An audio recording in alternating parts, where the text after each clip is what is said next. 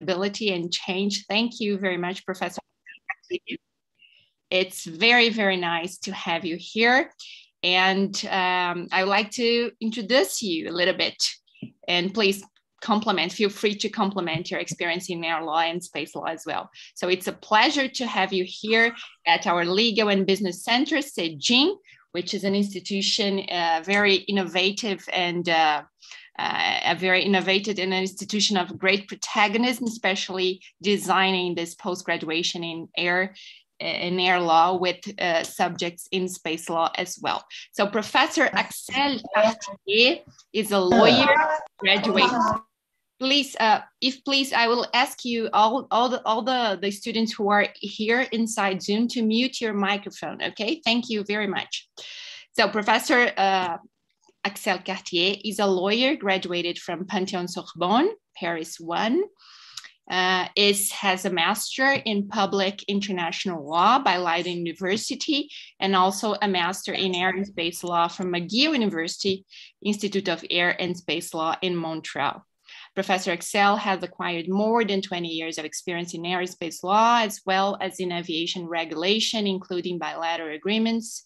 And it's also specialized in quality and compliance within the framework of ICAO, European Commission, and the European Union Aviation Safety Agency.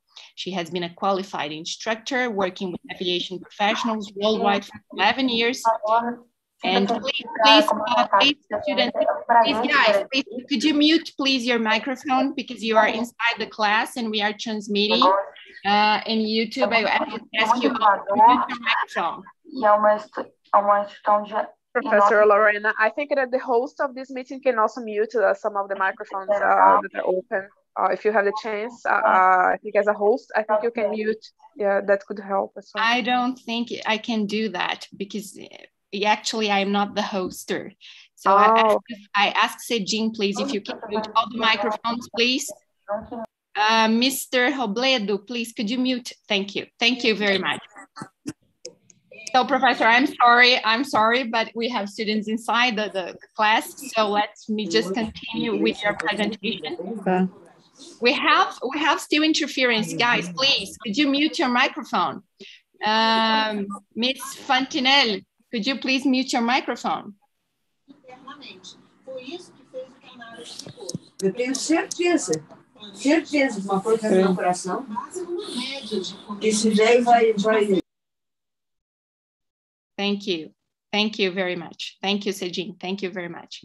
So, Professor Axel, I'm sorry. So, Professor Axel Cartier will be lecturing today about air law and the resilience of air law in an era of change and instability.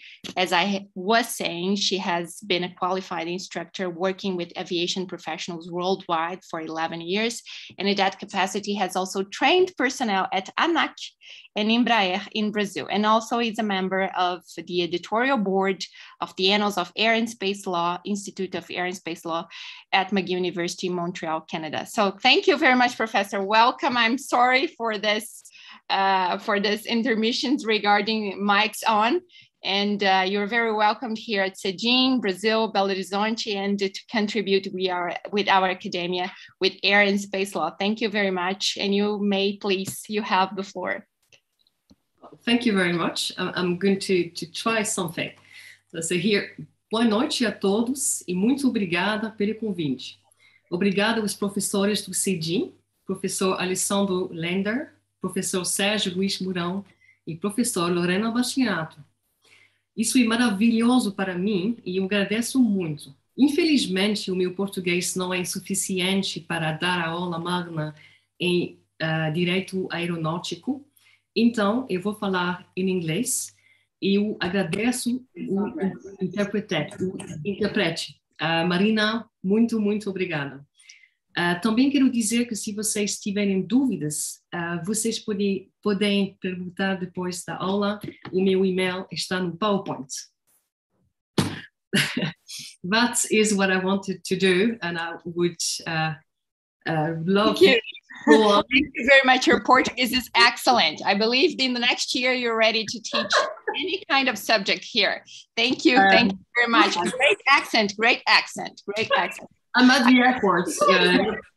I'll be at the airport very soon.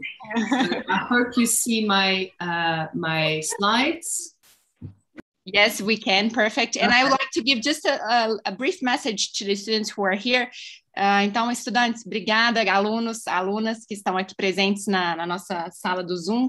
Gostaria só de reafirmar que eu deixei aí o link com a tradução simultânea no YouTube, onde a gente está tendo o live streaming. Então, se vocês quiserem assistir a aula da professora Acesse com a tradução simultânea, é só acessar o link que eu deixei no chat. Okay? Thank you very much. So, Professor Excel, please, the floor is yours. Thank you very much.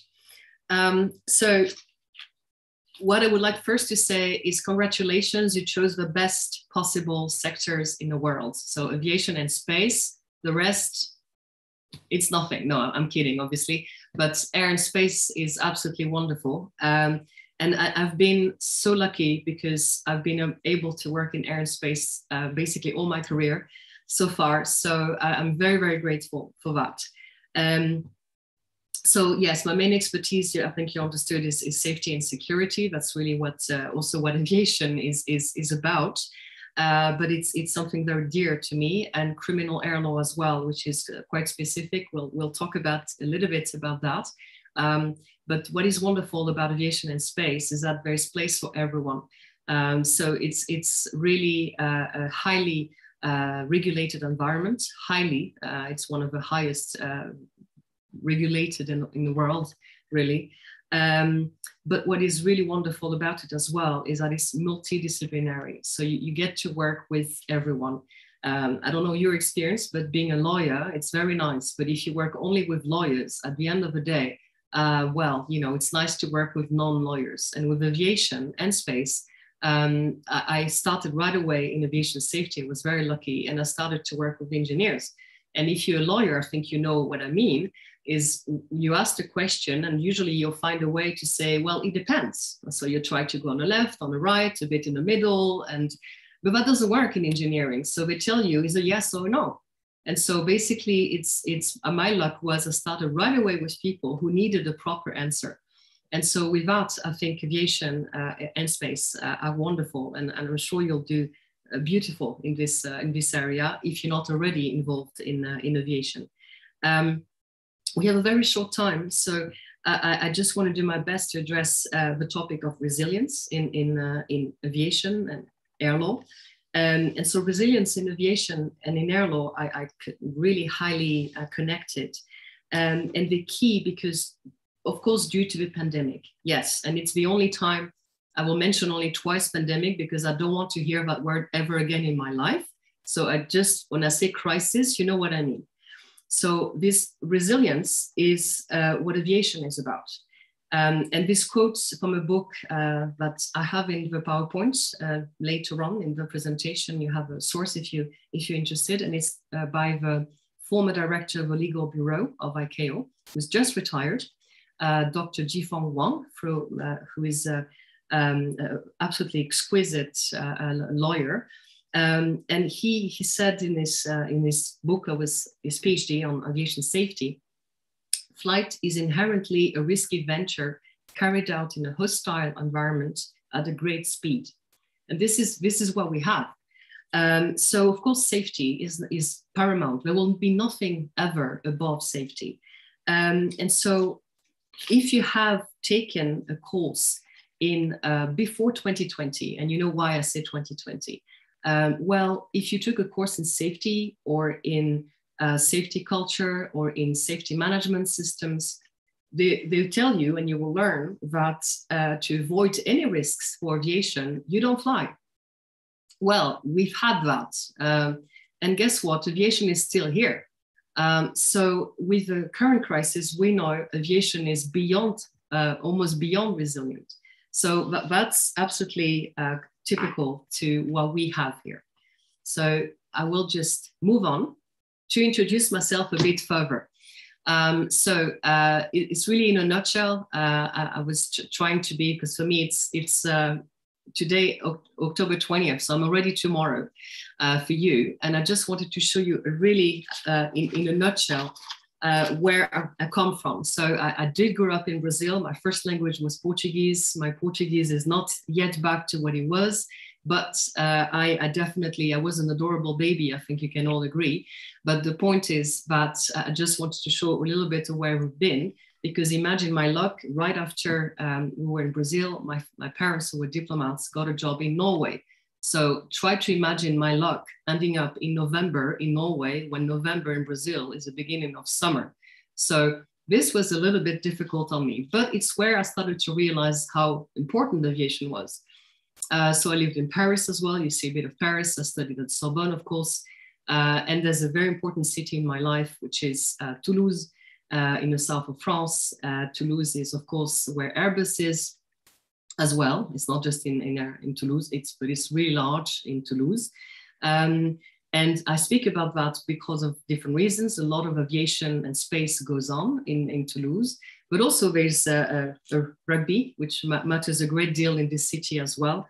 And rugby is a little bit also what aviation is, but there's a place for everyone. I don't know if you ever saw a rugby match, but you have tall people, small people, really large people. So this is what makes the team win, is to be different and to complete ourselves as a team. So this is something very important. And I do have a husband, somewhere you see him in the middle, and there's a fire truck behind. And so I think you know what job he has. He authorized me to put this picture, but it's the official picture, which I'm never authorized to use, but he said it's for Brazil, so you can do it. And of course, I attend as many concerts as possible of Caetano Veloso, Gilberto Gil, Martinho da Vila, etc. Anytime they're in Europe, and now they're back. So that's fantastic. So we know it's getting better, because Caetano Veloso and Gilberto Gil are right now giving concerts in Europe. So we know things are getting better. So that's fantastic. What I wanted to say, if you have questions and if you want to ask me questions, please do. But my first name can be difficult. So you can use my second name, which is Brazilian, and it's Inês. So if you want to do that, by all means, absolutely. What I wanted to say as well is that what is important about Toulouse, last thing about the Stade Toulousain, the rugby, the ambassador of the Stade Toulousain is an astronaut, and his name is Thomas Pesquet, who is now the ISS commander. So the International Space Station commander. So of course, French people are very proud, but beyond that, he's a remarkable communicator. And I think he'll be very important as well when Brazil will get the ISC 2024. I'm sure Brazil will win, and it will be great, because last time was in 2000 in Rio. So just to say that, and I think it's quite wonderful, also for children, because he really does a lot. And I had that luck to have the first astronaut who motivated us to study in space. His name was Jean-Luc Chrétien, long time ago, but this generation is lucky to have somebody as well. So we have a beautiful future in space. So I'm trying to move on. Sorry, it was a little bit of a glitch. And something else, why aerospace in my life? Well, you can see I have a little bit of interest in different aviation-related matters and space matters. But if you followed, what's it called, Música Popular Brasileira, you know that there is a samba do avião, there's a samba do astronauta, and there's also samba de Orly. So if without the music I heard as a child, I didn't go to space, then frankly, I don't know. So this is just to say that Brazil was ahead before anyone else. Jorge Amado, I don't think he cared much about aviation, apart of when he flew a lot to Portugal, but it's just my favorite Brazilian author. That's why he's there. And of course, there's a little Calem house there, because I live in Holland. And this is the reproduction of the House of Rembrandt. So I had to make a little bit of commercial for the city of Leiden, where I live. And that is that. A little bit of history of my family. This is in 1972, Brasilia. As you know, Brasilia, well, you know that very well. Obviously, it's a completely new city. And back then, there was this airport, which was created by this remarkable architect as well, Niemeyer, of course. But for you to know, this is pictures taken by my parents when they went to pick up Mireille Mathieu, who is a French singer. And this is a picture of that beautiful, vast aircraft that I thought you needed to see. So I have a lot of these slides, which I will not show you any further, but for you to know, I have a lot. But the real reason, I think Lorena knows that too, why I decided to do air law or aviation. First, I wanted to be a pilot, but okay, it's that reason. And then I'll tell you right now. And it's because of that jingle. And it was a Christmas song, it was holidays, it was beautiful, and it was the most extraordinary airline I've ever been able to fly. So I will not sing it to you, but to this day, I promise you, I know it by heart. So this is really something that if you're not that generation, that's okay, but you have to learn that song. It's a very, very important part of aviation worldwide. You got a bit of also to say a little bit why I'm here. It's whatever is interesting for you in there, please let me know for later if you have an interest in any of these entities, but this is something that I've basically where I studied and where I'm heavily connected to. And so this is just to give you a bit of an idea. This is where I worked with nice logos and things. And the next slide, you can have a look. And again, if there's anything of interest to you in there, please let me know, because of course I'm happily talking about it now or later regarding all the possibilities we have in aviation. And if I would have an advice is to have as much as possible connections that are not necessarily obvious to some extent. I mean, you would focus completely on aviation, that's very nice. And I started then after aviation safety, I moved to aircraft leasing when I qualified to be a lawyer. And of course it's fantastic, but you really have to keep up with the other areas and what's happening also in both air and space. And this is the thing, is that you never know, and this is the best advice I ever got when I was at McGill University. They told us that you never know what will feed you. It could be space one day, it could be aviation the other. And right now, well, you can imagine when you're in aviation in March 2020, you're thinking, okay, that's, I had neighbors coming to me and say, oh, what are you going to do now? I said, well, what do you mean? I mean, we're flying masks, we're flying medical supplies, we're going to fly vaccines. What do you think, that aviation is, you will never fly again? Say, oh, I'm so sorry for you, and maybe you could do something else. And it was quite extraordinary to have this kind of encounters in our lives. But all that to say that space is doing extremely well at the moment. And of course, it's wonderful, but you have to be ready for the moment that it will stagnate a bit. So don't choose between air and space law, or just do both. And also look at the technique. So that's important as well. I was involved, for example, here at moot courts. That's a great way to keep up with what's going on, because you also meet the talents of not tomorrow, today. So that's in other words, you, and also the next generation. And I wanted just to show a little bit of resilience. I'm not trying to delay the topic, but resilience is also started because you really have to see where it started before we can realize where we are today.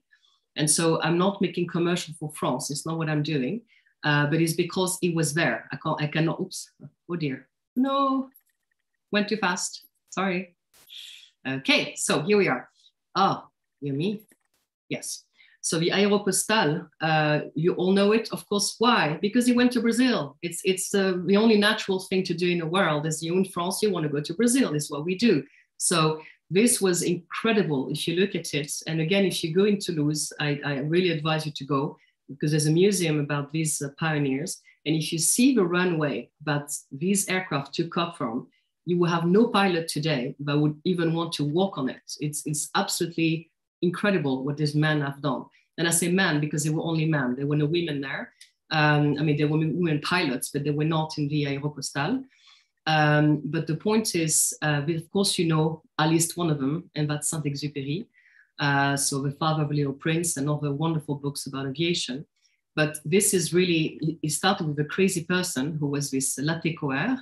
And he really launched the whole idea of basically having mail sent by aircraft that were flying really close to the sea. I mean, it's just that there was no way to be, you know, you didn't have satellites, you have no idea. So you were flying literally above the sea, otherwise you would lose your way. So this, imagine what it is. I mean, I can't. I mean, it's just, you can only think, I mean, they were insane. I mean, you have to be a bit insane for that, and all that for mail. So it's madness. but it was done. And this is here I say the saying in French because there's an official translation in English, which I don't find so good. But the point is, I just wanted to show you that because, of course, it's a mais rápida. Well, it was the case now, but it was really just to show you that. And this is what it ends up being a translation in English, but it's basically this. So that's when you think of it, amazing. He was a wealthy man. I mean, I don't think a bank would have lended money. He was an industrial person, but he also manufactured aircraft. So this was something he really knew his thing. And then it was called La Ligne. So in other words, when you said La Ligne, it was this flight to Brazil, basically, and later to Africa.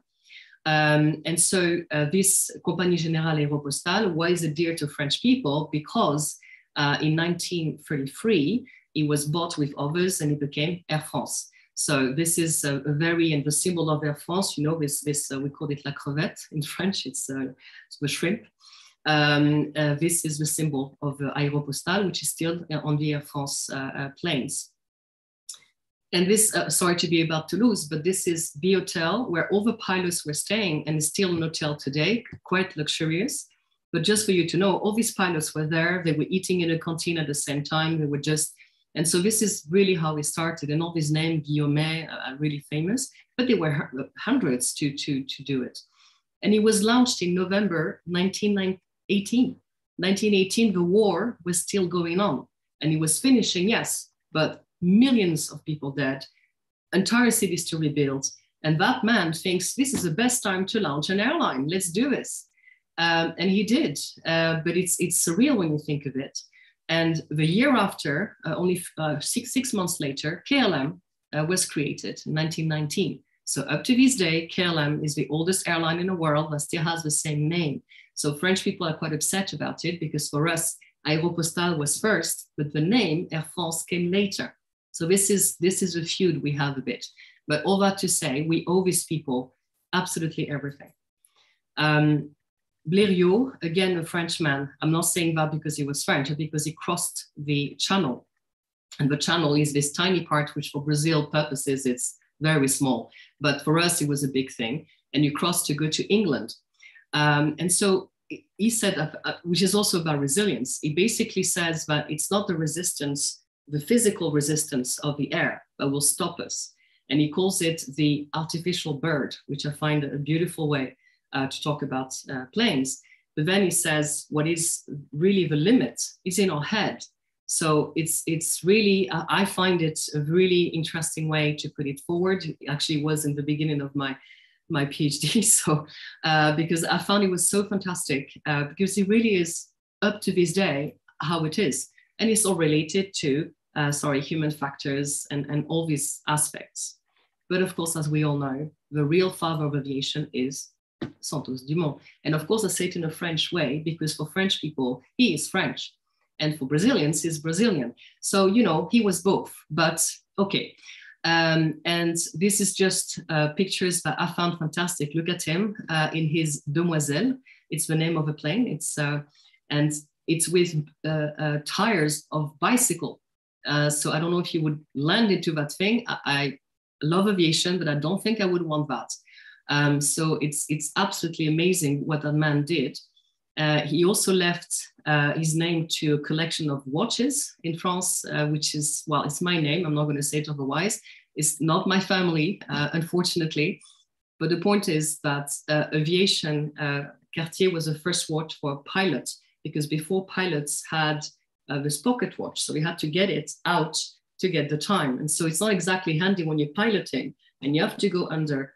So what Santos Dumont did is that he spoke to Louis Cartier, who was his friend.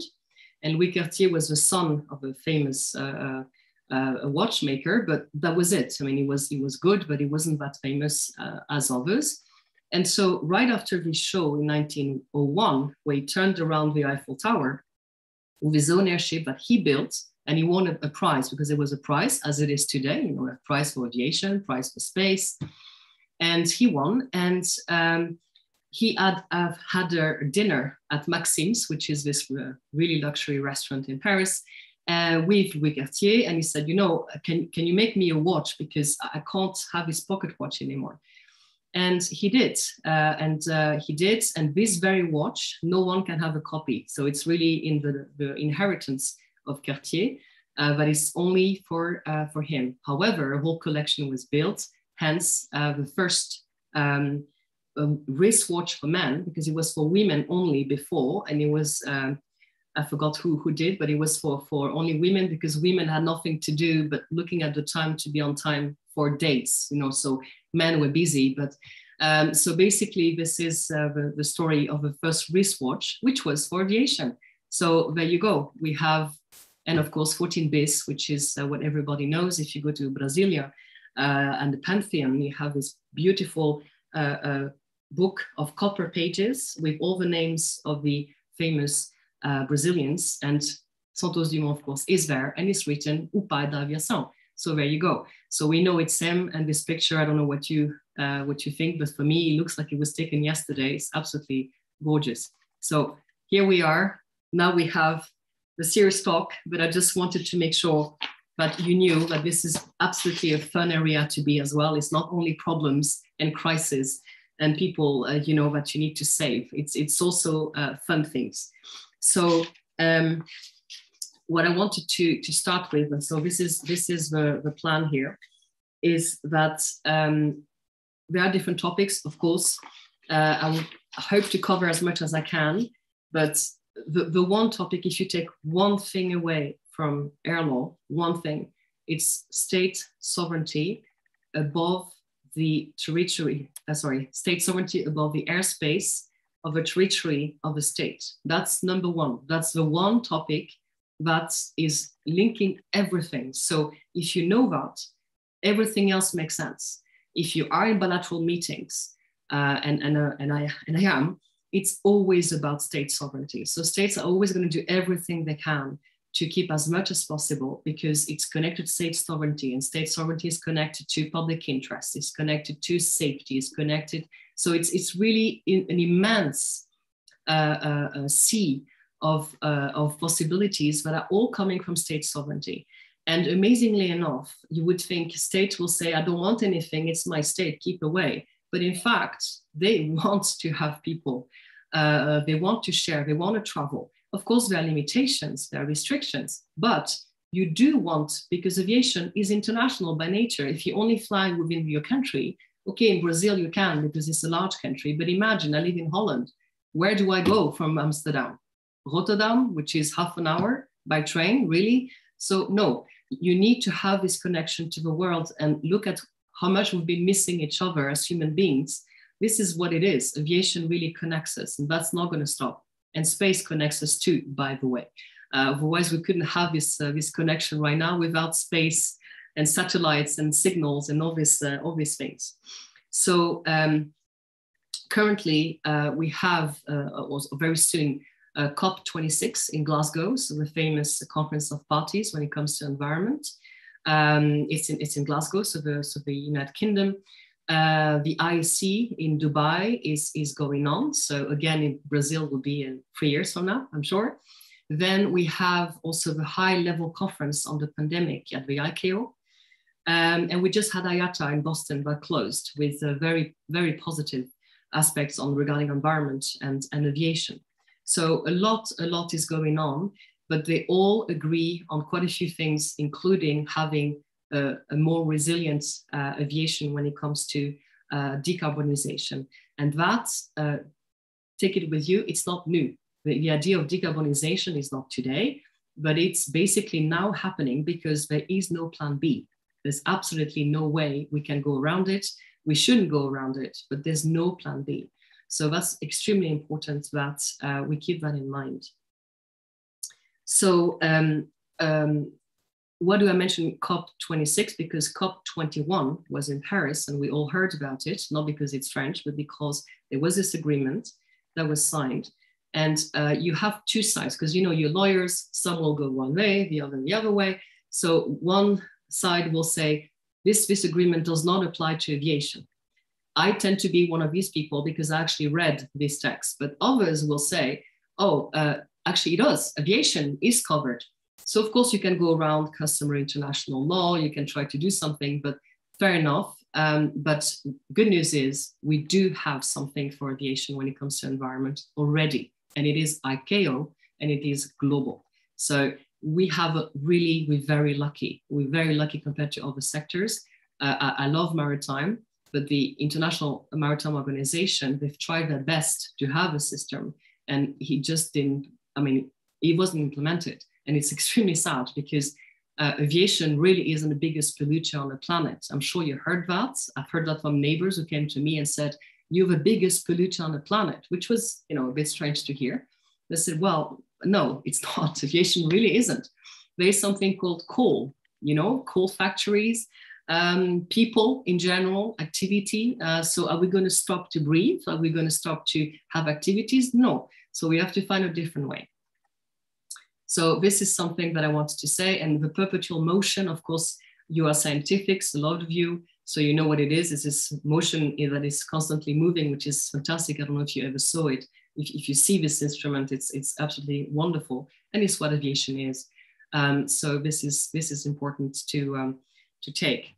There are quite a few things in here, but basically what resilience is also what we have now today is to redefine the risks. What are the risks? Because the risks, again, the meaning of risks right now is not to say, oh, we shouldn't do this, there are risks. This is basically what are the risks that we can take, that we safely can take. This is what it is about, not the risks that are basically bringing us to something dangerous or threatening or etc. We're just talking about risks that are worth taking. And so redefining the risks is what we're doing right now. And ICAO for that as a fabulous mandate because it is on adaptation and resilience. But again, it's not new. It's always been there. But the thing that we have now is that we actually built on this resilience. So you can think about Santos Dumont in his bicycle, basically, that flew. And it's the same. It's the same approach to we can do this. I'm not crazy, I'm a pioneer, but I'm not insane. I know what I'm doing. So this is a thing that is quite fabulous. And here, what do I speak about the Montgolfière? Again, not because it's French. I can't help it. I'm so sorry. It's there. But the point is this: is that this was in front of the Royal House that we still had in France, not for many years, but they were still there.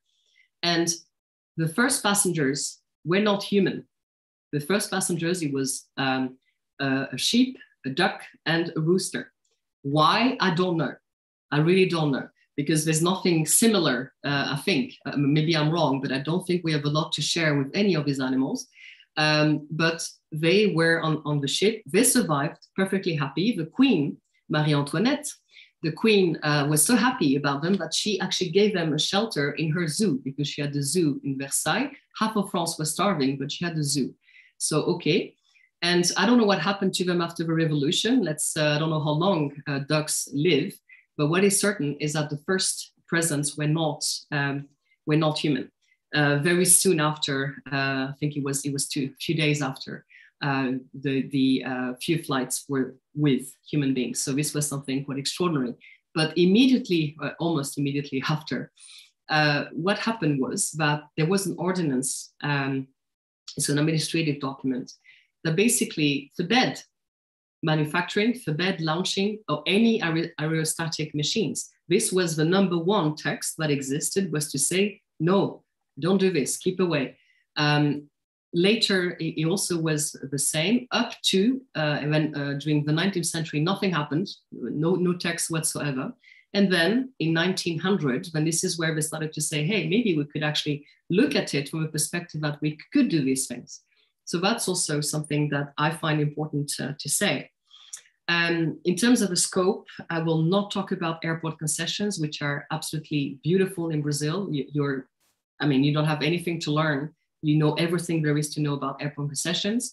Why also time perspective, but it's very extremely important topic. And space law, I will not speak about space law as such. It is also my expertise, but this is not what we have tonight.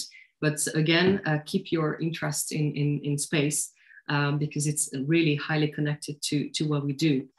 So this is really, I think, what I wanted to look at. And why was this ordinance forbidding balloons was simply because they were worried about third-party liability on surface. So basically, when this thing falls, because eventually it will be on the ground again, if it falls on houses, on people, then this is where you have trouble. And France, being very committed to civil law, they said, no, although the civil code came later, but the approach was still civil law. Of course, the idea was let's stay as safe as far as possible. So this was something of importance. Many topics here, but again, the absolute idea is that states are sovereign about on their airspace above their territory. That's absolutely number one. And this principle comes from a very long time ago. And it was in the Paris Convention of 1919, which was right after the First World War. And it is also, it's Article 1 again of the Chicago Convention of 44.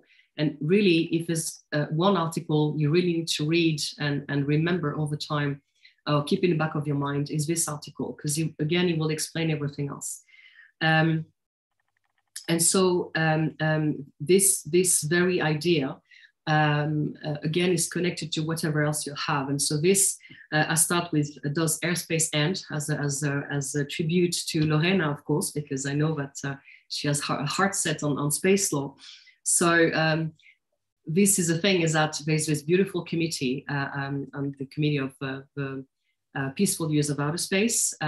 This agenda, it's actually not called a boundary by law. We don't say boundary because it's a bad word. We don't want to use that. So we're using delimitation of outer space. It looks a bit nicer. But also, it's been 50 or plus more, 60 years that this topic is on the agenda. So nations want it, some nations really don't want it. And as far as I know, only one nation, one state, has basically said the limit is at 100 kilometers. Only one, and that's Australia.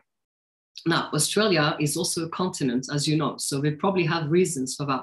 The rest of us, I don't know if you've seen Europe, I mean, it very goes quickly to another state. So you don't want to take that chance. But basically, this is a Kármán line. It was this German scientific, so it's a Kármán line. And I don't know if you read the press lately, but many of them make the mistake of saying, oh yeah, all the states agree on this 100 kilometers boundary. No, that's not the case. There's no agreement. So, but it's not a problem, because when you launch, it goes directly into outer space, so you're fine. But also why? Because states are responsible, and states are liable, and states are accountable. So of course you want to stay in charge. You want to know who is registered in your country. You want to know who launches from your country, because you are responsible at the end of the day. So this is also to do with the responsibility, not only legally, but also the feeling of being responsible, because it is your state. So this is also something to take with you. And then you have different terms that are coming from maritime law.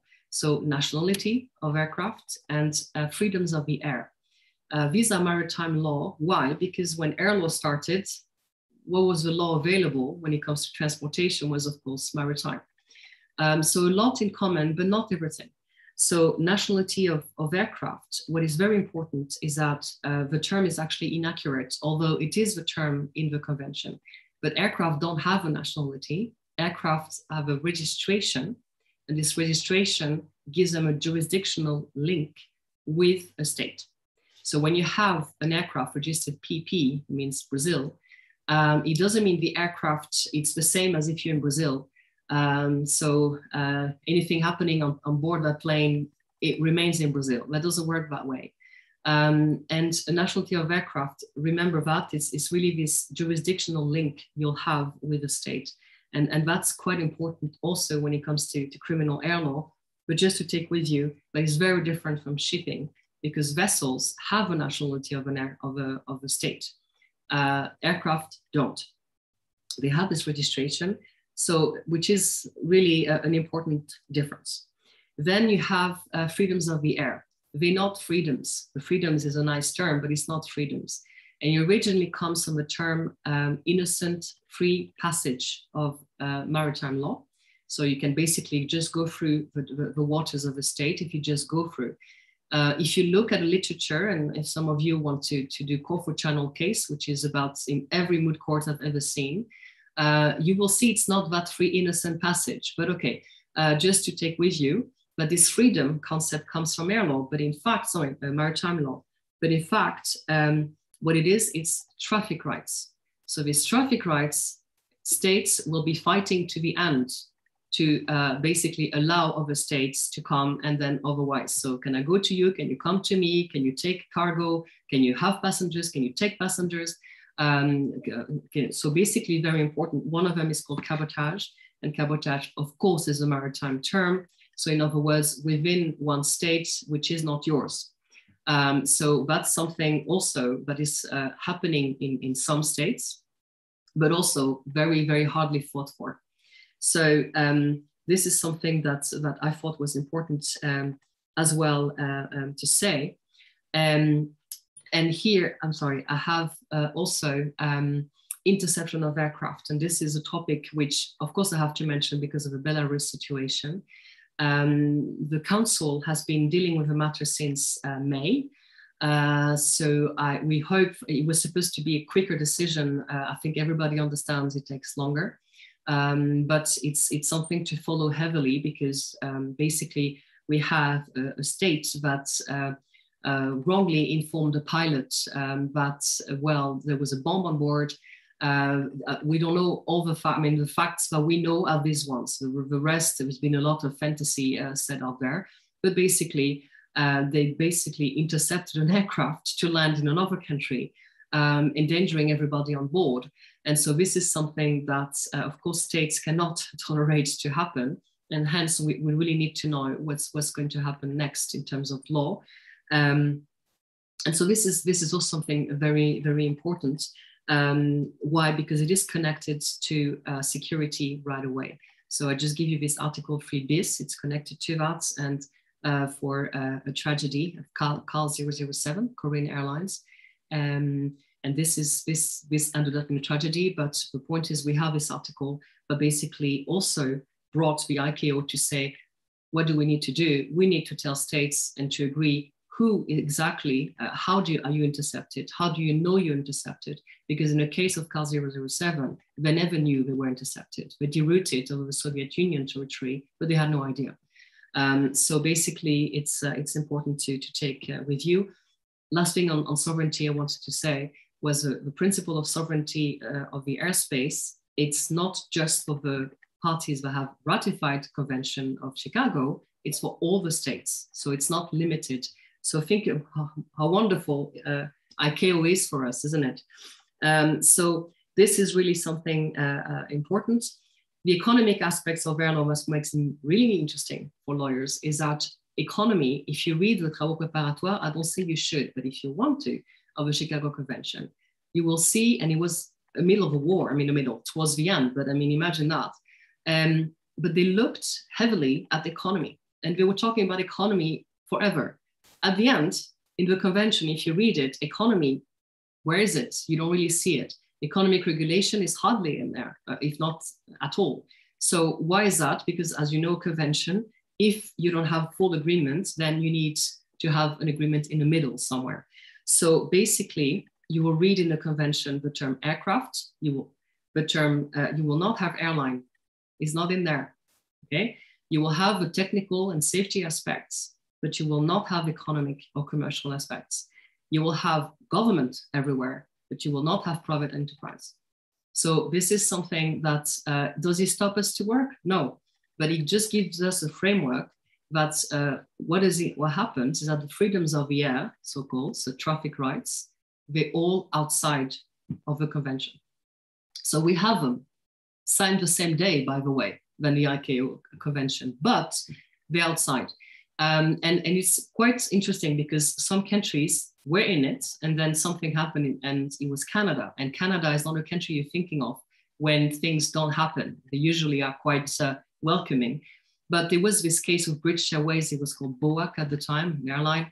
that wanted to come to Montreal a lot, but they didn't want Air Canada to come too much to London, because London Heathrow, I mean, please, it's special, it's ours. And so Air Canada said, fine, you know what we do? We're going to leave that agreement, so you can't come anymore to us. And that was out. Of course, the UK had to sit down at a table and to discuss again. But the thing is, Canada never came back to that agreement. So they have bilateral agreements with every state, and it works. I mean, if you go to Montreal, do you even know about it? No, so it's fine. So we work around it, and it's perfectly okay. Open skies agreements were already discussed back then. A state called the Netherlands was very much in favor, and other states were, no. Let's agree on everything before. Let's have a Bermuda type of agreements, which came a bit later. But this kind of agreements, we agree on everything. So how many frequencies, how many, the price, everything. So that wasn't done. But the Netherlands were the first country that had an open skies agreement in '92. So they waited a bit longer, but it came. So another topic, we don't have the time, I think, but it's on civil and state aircraft. So if you want to have a look at that, I don't know if you have thesis to write on this program, but it's a very nice thesis if you can think about that a bit. I hope I moved on. Yes. So safety, of course, you know by now, it's paramount. And the main crisis lesson we can have is that it increases cooperation between stakeholders. And by I mean stakeholders is, of course, actors, but in terms of, this term is used a lot also in business ethics. But the point is, we have so many stakeholders, and of course, consumers as well. And in Brazil, you know that consumers have an immense power. If you talk to ANAC about consumers, I think they had really tough years with consumers. Now it's starting to cool down a bit. So that I'm very happy for you, because frankly, it's a bit insane. But it wasn't just in Brazil. But all that to say, consumers are very important, but everybody else is important. Non-aviation actors are very important. People who don't travel are very important. So this environment is all in one go. So it's what is referred these days now as a network of resilience is basically what we have now. So it's a systemic approach, and it's extremely important we have it, because it means we're ready for the next crisis. And I don't like to say bad things will happen in the future, but sadly, we need to be prepared as well. And so we have something that works. So we are a unique sector, we international cooperation, so harmonization, we need harmonization. If we don't have harmonization, there's no safety, there's nothing. So SARPs, that I'm talking about here, are standards and recommended practices. You know them, if you work with them, you know them. It's a very specific tool, but it's really very important because this is a key to, it really is a key success story of ICAO. And it's called the quasi-legislative power of the ICAO. And it's really unique to the UN family. We're very lucky, again, I say it, because it's quite unique what the ICAO can do in terms of harmonization, so they really can adopt standards and recommended practices in a relatively short time compared to other UN entities. So it's really a very, very promising tool as well for later. So we have to be grateful. But the one part I wanted to say, and this is what Brazil is a champion in, and this is a responsive regulation, which is also officially adopted by ANAC. And it's really, we have everything. We have this safety management system, we have risk assessments, we have reporting systems, we have incentives, we have just culture, collective culture. All that is responsive regulation. And this is also where consumers come into play and can bring in something instead of saying, just pay me. So this is something quite extraordinary that we have. And I wanted to bring it forward. Certification is of course, it's a key to everything. EASA, after safety, first job is certification. So you know it quite well, I'm sure. And initiatives such as the ICAO No Countries Left Behind, which ICAO has many of these helps, such as financing, helping training, and very importantly for the standards of the ICAO. But if you can't do it, you have this notification of differences. So you basically say, I want to have this standard in my country, but I can't afford it for whatever reason. And then the ICAO or states or both will help you getting there. And this is what this common denominator is, which again, we're very lucky to have. So regarding selected crisis lessons, of course, you all know it, but we have this ICAO CART response of the Council Aviation Recovery Task Force that came out already, the first edition in May 2020, so very quickly. EASA, as you may know, the European Aviation Safety Agency, of course, is an agency of the European Union. But when it comes to regulations in Europe are always European Commission regulations. They could be European Commission and Council, European Commission and Parliament, but they're always European Commission. They're not produced by EASA or by any agency of the EU. And what is fantastic is that the EASA here, actually, we discovered that in Lisbon Treaty, if you was there the whole time, is that EASA can adopt safety directives, and they did. And they did, and it's a great lesson of what this crisis did in terms of improving our safety, is that one of the safety directives was on the operational measures to prevent virus. So it was also adopted quickly. On the economic side, the European Commission airport slots, the airport slots allocation, so the extension was adopted because they wanted to avoid this ghost flight system where you had to keep on flying to keep your allocated slots. So this was also quite extraordinary, was done. And then something we didn't even know existed in Europe, I mean, I have to be honest, I didn't know existed, was the European Center for Disease Prevention and Control, which honestly, I'm sure they were working, but I didn't know them. So ECDC, and they came up with a map of risk level colors. So basically that we all agree on, this is a color, we know the color that it is. And if you work in safety management, you know that there are colors to indicate the level of risk. And so they have now 5 colors, which is green, orange, red, dark red, and then gray. And gray is when you don't have data. So there are countries that we really don't have data, so they're gray. It's still not fully adopted. I've been involved in this project and it's quite interesting. But the thing is, when I couldn't travel from France from Holland, where I live, to France for 11 months, France was saying the Netherlands for us is yellow. And then the Netherlands was saying for us, France is orange. So in other words, and it meant they're both the same thing. You can't fly there unless you have special excuses. But the same color, it's not the same color, but it's the same meaning in neighboring countries. So this is something that we hope will be adopted soon in a more systematic fashion. But Europe is a complex thing, let's put it that way. But at the end, we usually agree on the principle. I won't say anything much about that, but I just wanted to show you how wonderful Chicago Convention is.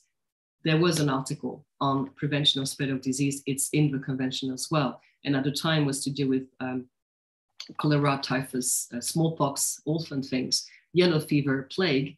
And of course, this is an article based on customary law from maritime, but it's just for you to see that this was there. So Chicago really has absolutely everything. I think by now, I think it's clear that I'm quite a happy lawyer, let's put it that way. I see comments in the chats. I'm sorry, I'm just wondering about questions, just to make sure. I have very, very nice messages, and I just wanted to make sure there was no question. So thank you. The air law and security part, you all know that we have safety. That's wonderful, but there are other events in aviation that safety alone is not enough specialized to respond in. The important thing to remember is that security is a branch of safety, so it falls under safety. However, it is very specialized branch, so it is, to say it in Latin, lex specialis. So in other words, very dedicated to really security, and that's really a privilege to have this, because not every sector has something as complete as what we have. But of course, we always have to be careful. We never have enough. So we always want to make sure that we cover as much as possible. But basically, I think all of us can agree that if you take an aircraft and you hijack an aircraft and then you use it as a weapon and you crash in towers and kill as many people as you actually want to kill, to terrorize the whole world, that we can all agree that even if you're not a lawyer, you know that it's something you don't want. It's something horrid. It's something that is absolutely not what aviation is about. But of course we know that, but unfortunately it happened. So it means that we need a law to say it is a crime, because if we don't call it a crime, if we don't write it in a convention, if we don't have this convention entering into force, it is not a crime. So we need to have this criminalized. So criminalization is this word that is essential in our sector. And it's really something that is very important. I think you know by now. But criminal law, the very first case that, let's say, came internationally, was not international, but it came internationally, and it was within the US, Puerto Rico to New York, and it was a Cordova case, where you had these two business, in 1948, imagine, so the aircraft were not as comfortable. And just to say that these two gentlemen were very, very drunk, and they started to fight, and one of them started to attack a flight attendant and started to attack the pilot. And you don't have to know a lot about aviation to know that the pilot really needs to be able to be safe and fine in the cockpit. Otherwise, really, you're in trouble. So this was an interesting case. It landed safely. But the point is that because this aircraft, these two people started to fight, the rest of the passengers wanted to see the fight. So they moved to see the fight. And so the aircraft lost balance. And so, because again, this was 1948, different type of aircraft, but still. And so, all story short, the aircraft landed safely, they were arrested. But then New York had a problem because they thought, under which law are we going to sue these people or prosecute them? What are we going to do?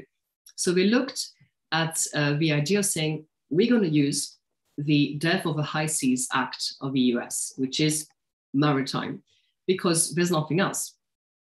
And so the court said, that's very, very nice effort, but no, we're dealing here with something else. It's not maritime, it's not law of the sea, it's not maritime law. So no, it doesn't apply.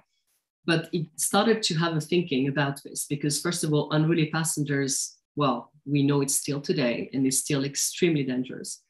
And also we needed to have something eventually. So it actually came quite, not so quickly after, but relatively quickly after. And it's basically, I will talk about that very soon, but all that to say, but it's something that quickly enough came on the table of nations to say, well, we need something specific regarding these events. At the time was called an event happening on board an aircraft, because of course an aircraft is very, very sensitive area. You're in the air. It's not exactly the place where you can control everything. So it's very difficult. So you need to have tools. And of course, the more you can prevent things to happen, the better, because once it's in the aircraft, this is already, I wouldn't say too late, but it's something you don't want to have. You don't want to have anyway, ever, but you really, really want to prevent as much as possible. That came out a bit later, the idea of prevention, but still the thought was there. So why is it unique approach to criminalizations? Because you're really looking at what we are really missing. What are we missing? And this is the thing, is that because we are, I say we, but ICAO is there.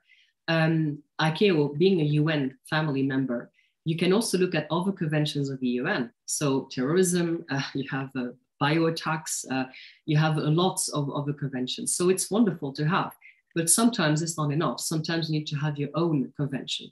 So it takes a lot of diplomatic work, but it's all worth it. And Brazil has been very key in all this approach. And just to show you how successful,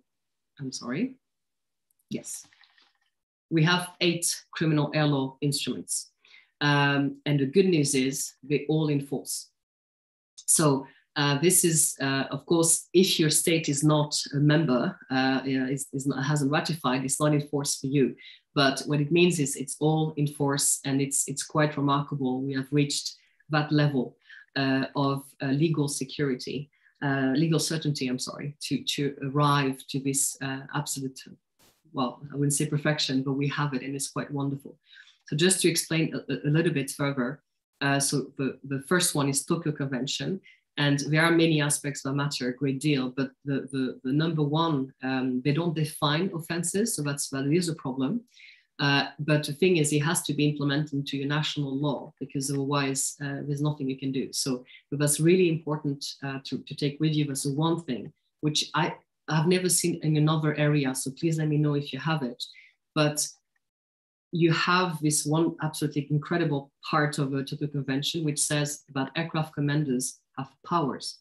And it's not the term authority, it's power. Now, power is a very big word, very powerful word, exactly, for lawyers, but it means really that the aircraft commander really is that entity on board that has absolutely a lot of possibilities. One of them is, of course, to ask the crew to help, and by that, the cabin crew. But he can also ask, he cannot force, but he can ask passengers to help. There's also an immunity that is granted to people who help on board. And once the aircraft lands, then the commander can either disembark, so get rid of a passenger, or deliver to the authorities. So it's really not a small thing. And so he has built up on that because it didn't concern terrorism first, because terrorism in the 60s, at least in aviation, was unknown. But then it started heavily, and originally it wasn't that violent, let's put it that way, in a sense of, there were people that were requesting political asylum flying from Cuba to the US. So there was some sort of sympathy from authorities, because they felt sorry for people who were flying away from a regime that was not exactly pro-human rights. But very quickly, unfortunately, events took place. And so obviously you had to put a stop to that.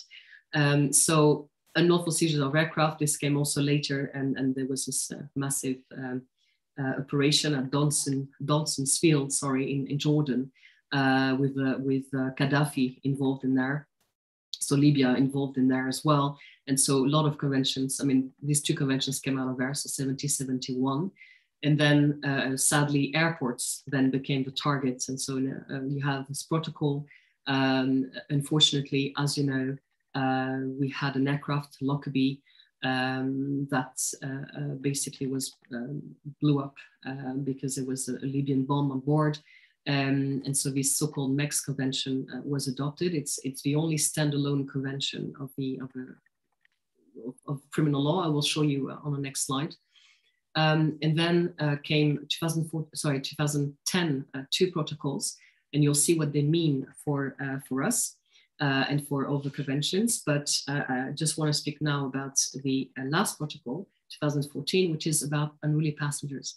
So it really is dedicated to unruly passengers and will fall under the Tokyo Convention. So this is something that I talk about them. And this is just to show you how they fit together. So eventually you see that Beijing Convention will replace Montreal, and that is 71 Montreal, and then the violence at international airports protocol. So that's quite promising already. I've seen, let's see here what Brazil ratified. So you have 3 conventions that you haven't ratified yet, but by the way, a lot of countries, including mine either, you have about 35 member states that have ratified. So we're far away from the 193 member states. So it's coming, but it's a treaty that is in force.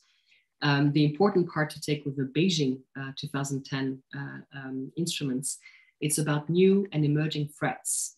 So cyber attacks, man-pad attacks, you know, when you have this ground-air attacks to aircraft. It happened several times to El Al. They avoided the tragedy, but these took place, using aircraft as a weapon. Also the idea of being accomplice, of being planning an attack. You really also part of this convention. It's not just the actual terrorists that you find or that are on board. It's also those who planned it, who financed it. And that's also something that is relatively new in our world in aviation. suicide bombings, of course, and then this horrible things of WMD and BCN. So this is really quite promising what we have when it comes to security. I could talk forever about security, but I will not for now. And here we're reaching environments because I wanted to proceed by order. So you had safety for ICAO, the mandate is safety, then security. Then here we have environment, which now, as you know, is hardly any topic without it. So the early beginnings, what is important is that it's not new. Environment is something that was part of aviation for a long time. And the very first topic that came was noise pollution, because I don't know if you heard a Tupolev of the 60s flying, it's not very pleasant, let's put it that way. So they wanted to have lighter aircraft, they wanted to have a quieter aircraft. But of course, yeah, you need a technology for this. You need to have the investment, you need to have quite a lot of things. And of course, to have more passengers flying, because you need to finance it all at the end of the day. So again, this is not new.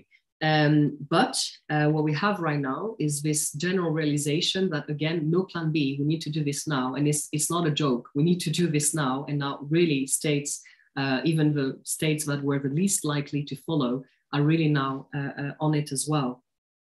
So what we have right now, some airlines have already told their pilots to taxi with only one engine. So that's already to consume less and to be less polluting. That has been done. Airbus has already issued instructions on how to do it. I mean, not that pilots don't know how to do it, but what is a procedure to be followed, because it's an official procedure eventually of the airline. And this is already bringing some results apparently. And so Destination 2050 is a famous net zero. And this net zero, you have heard about it for sure. So what is amazing is this CORSIA program, and this CORSIA program is carbon offsetting, which has this basket of measures over several years, and it's created a global market-based measure. So that's extremely important. But everything you'll see in there, everything of environment and the aviation ecosystem, it's all about one thing, and it's creating a market. So if you create a market, you can control this market, control in a good sense. I'm not saying control as command and control. I'm saying control in terms of, you know who are the stakeholders, you know where things are going, you know how it's financed. And so you're creating a market, and you adopt technology enablers. So it's all in one go, and all the stakeholders are in there. And so, of course, you're the country of Embraer, who knows better than you what the progress in aviation has been. We received our first E2s here at KLM. I'm going to fly the E2 next month. I'm very happy to Toulouse. But every time I fly to Toulouse, I'm happy to tell you that I'm always flying Embraer 175 or 190, but soon we'll have the E2 190. So it's quite something extraordinary. But Embraer really has made announcements regarding hydrogen. And so we also have in the hydrogen area the possibility of cryogenic fuel tanks. So it's quite fantastic what we have, I think, as possibilities. And then you have these famous eVTOLs, which are electric takeoff and landing aircraft. And the term aircraft is not in there because I think the acronym will be too long. But they are aircraft. Everybody speaks about aircraft. It used to be we talk about aircraft and then drones or unmanned system or something. But now we're talking about eVTOLs. Beautiful. And we're talking about them as aircraft. And the very interesting part here, I'm sure you have it in your program, but if any of you wants to have a very interesting project as part of your studies, have a look at this very interesting question that we don't have the answer to yet, which is regarding AAM, which is Advanced Air Mobility. And here's this project in the States is called JOBY, and JOBY there are several, but JOBY is the most advanced. So we'll see where it goes. But this is a thing that all this question comes back, and Airbus is asking about it, Boeing is talking about it, Embraer as well, and is who owns the who owns the airspace above cities? Because if you have eVTOLs, it's for short distance, it's for right now 15 passengers.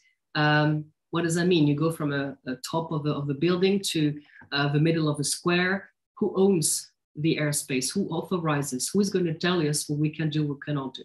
And so that's I think a very interesting topic if you want to know, because we here, you know, we are people, we want to know who flies and why and how, and we have issues of privacy as well. I mean, these people flying above our head. This is something also interesting to see, but just for you to take with you as well. So this use-based urban air mobility is what do we do with this unmanned, what do we do with a manned, and what do we do with the airspace? Is it a municipality that decides? Is it the region? So which ministry? So this is something very interesting to because it's happening. It's not an option. I mean, it's not an if, it's a when. So we need these answers now, and this is also where air law is resilient, because this is being talked about. So it's really lobbying is quite heavy, but we're dealing with people who know their business, and they're dealing with ministries that know their law. So we have really an equal level. It's not just forcing states to adopt things. So that's really interesting to see as well. And of course, SAFs, sustainable aviation fuels. For some people, it's a short-term priority, and this is what the CEO of Airbus says, but others say it will stay. So let's see. But what is certain is for Europe, at least, I don't know if you heard of single European sky, which hasn't been very successful, let's say, meeting the deadlines. That's to say the least. I'm trying to be polite, but it's very, very late. But the point is, it still is very good as a system. It just has to work. It just has to be implemented fully.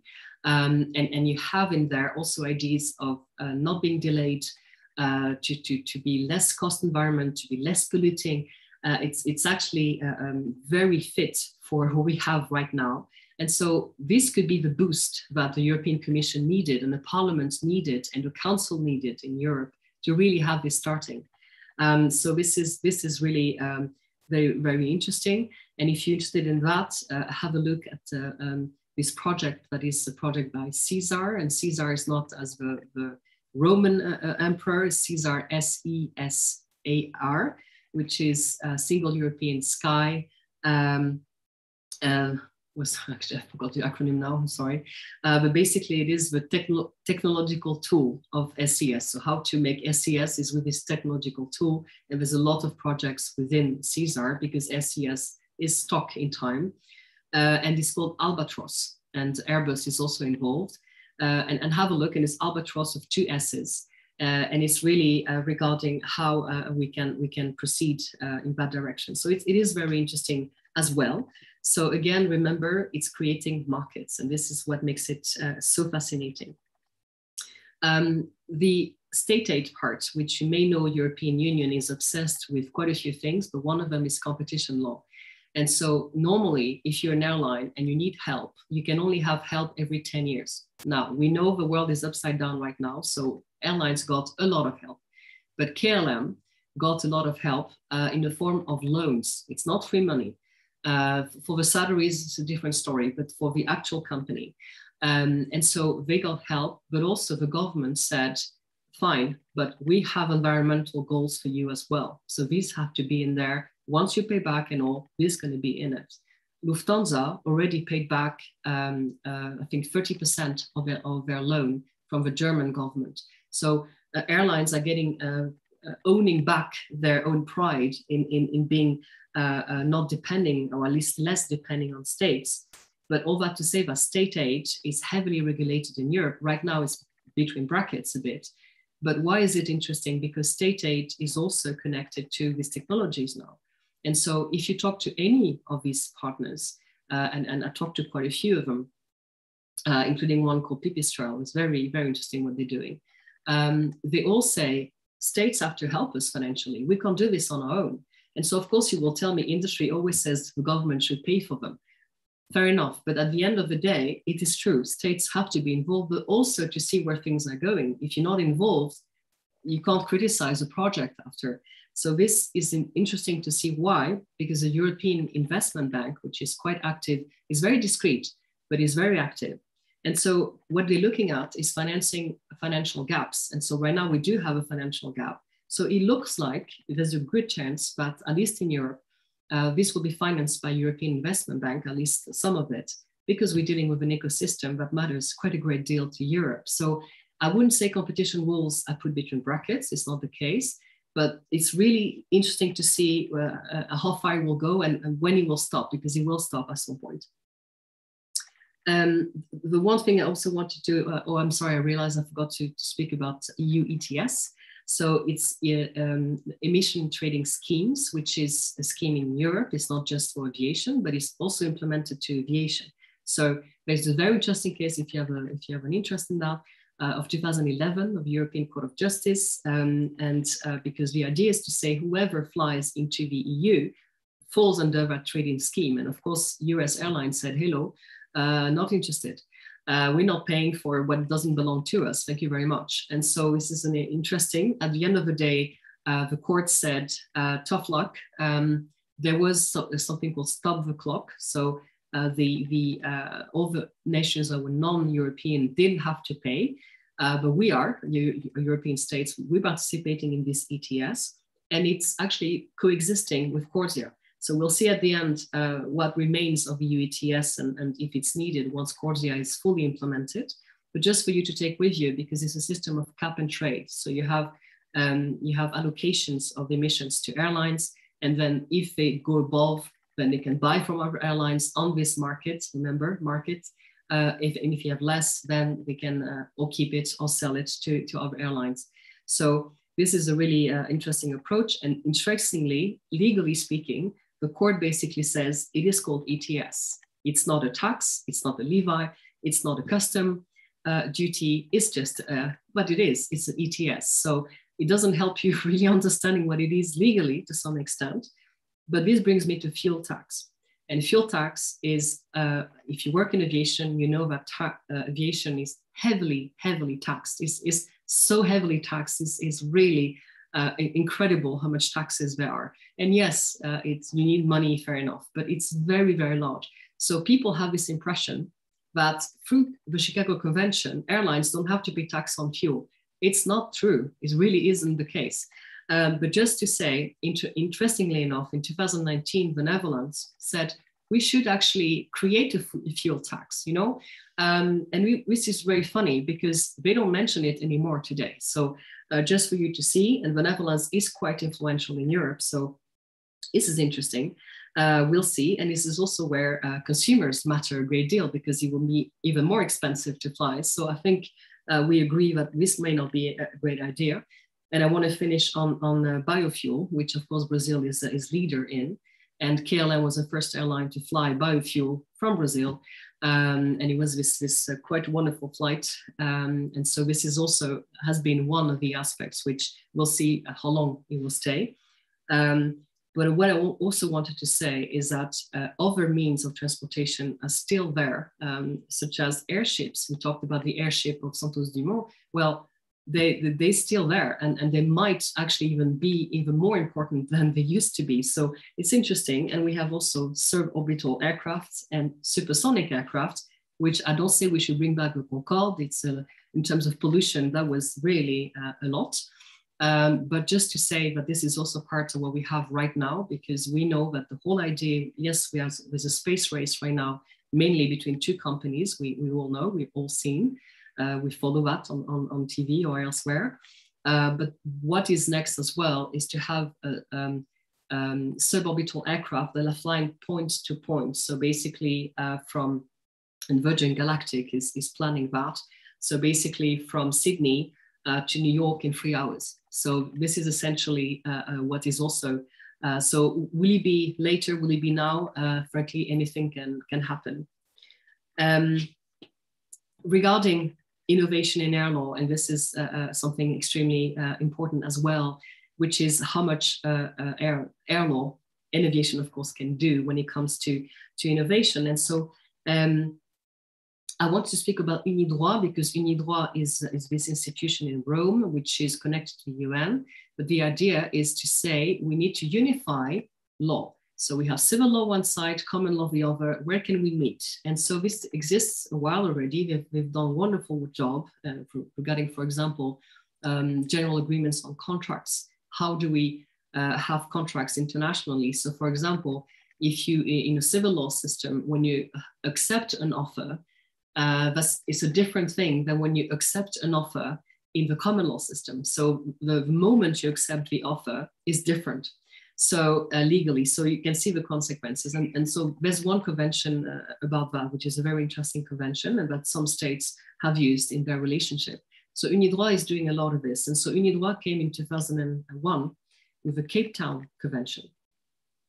And the Cape Town Convention has had 3 protocols, now there's a 4th one, but 3 protocols, including one on space assets. So it's about assets. And space assets, which is not in force, not yet. I think it will be soon, the way it goes. But aviation is.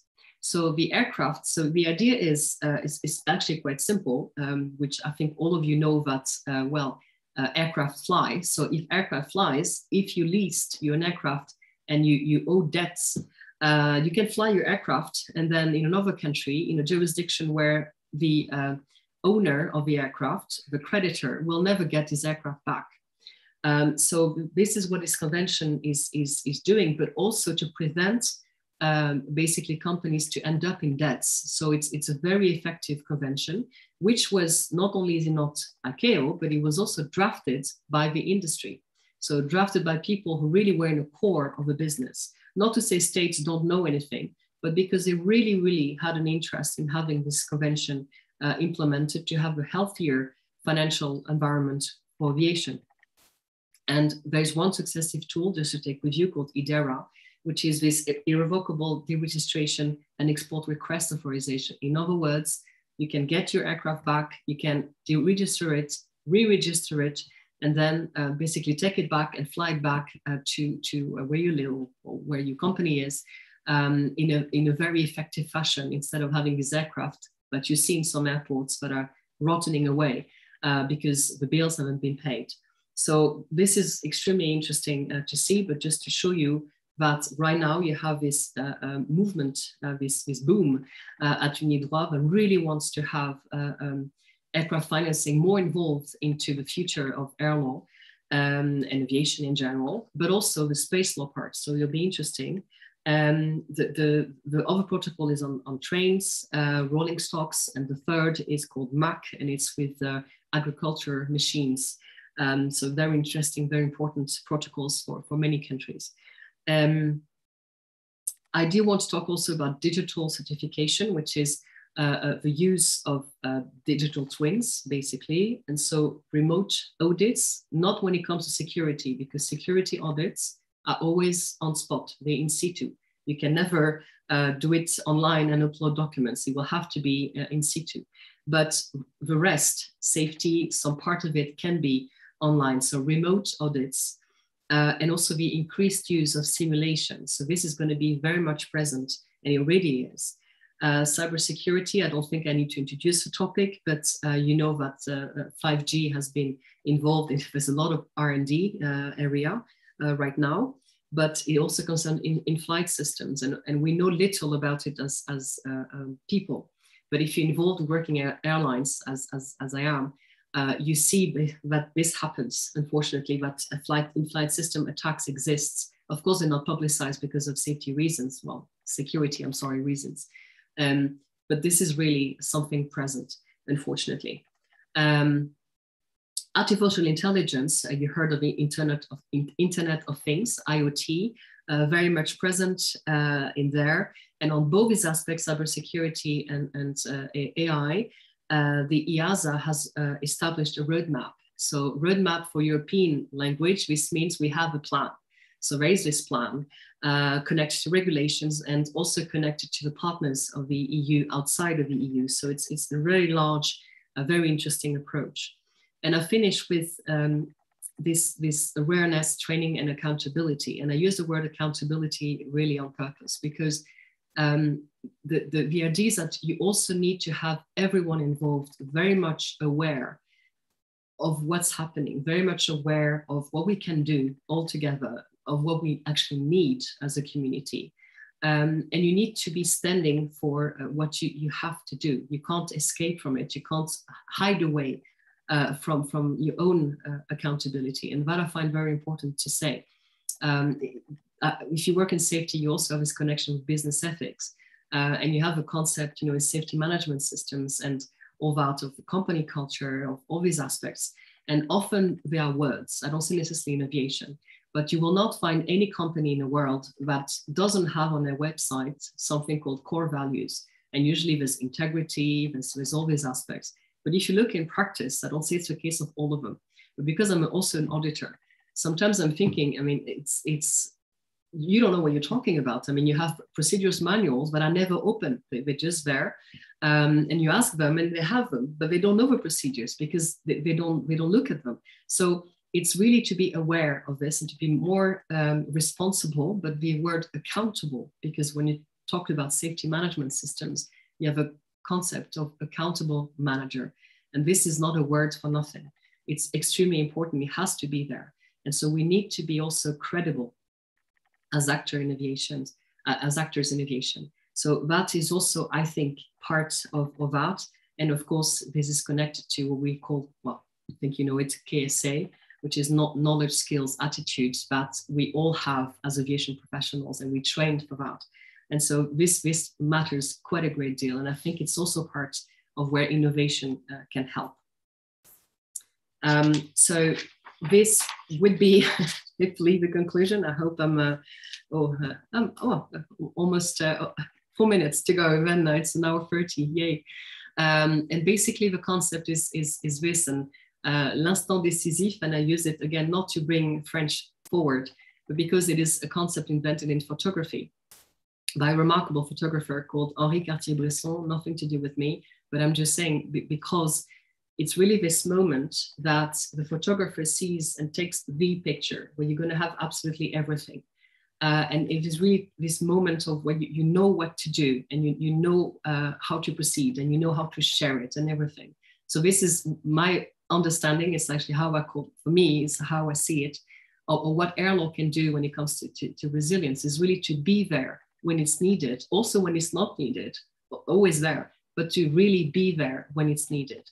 And this is something that I find very important to bring forward. And so this is where, again, Brazil is champion, the responsive regulation. And this, we have it in safety in general. Here in the Netherlands, you have it for fire brigade. We also adopted the responsive regulation officially. Not that they were not responsive before, but in 2010, there was this official concept of safety regions with the fire brigade, the ambulance, and the police. And they have adopted this concept also of responsive regulation, which has been extremely successful. And we tested it, unfortunately, with the current crisis, but at least we know it works because there are so many actors, so many stakeholders involved. And so we need to have it working. And so responsive regulation, stakeholders, of course, consumers, I talk about them again because they're obviously very important, but they also need to be taught by others. It's not just a one way. So it's what I talked about, this perpetual movement, but it's really that as well. But what is also very important with aviation is that we learn from other sectors. So we learn from maritime originally, yes, still today, but we also learn from nuclear safety. When I started my job at the ancestor of EASA, Joint Aviation Authorities, my job was on the voluntary reporting system, so to create a reporting system in aviation.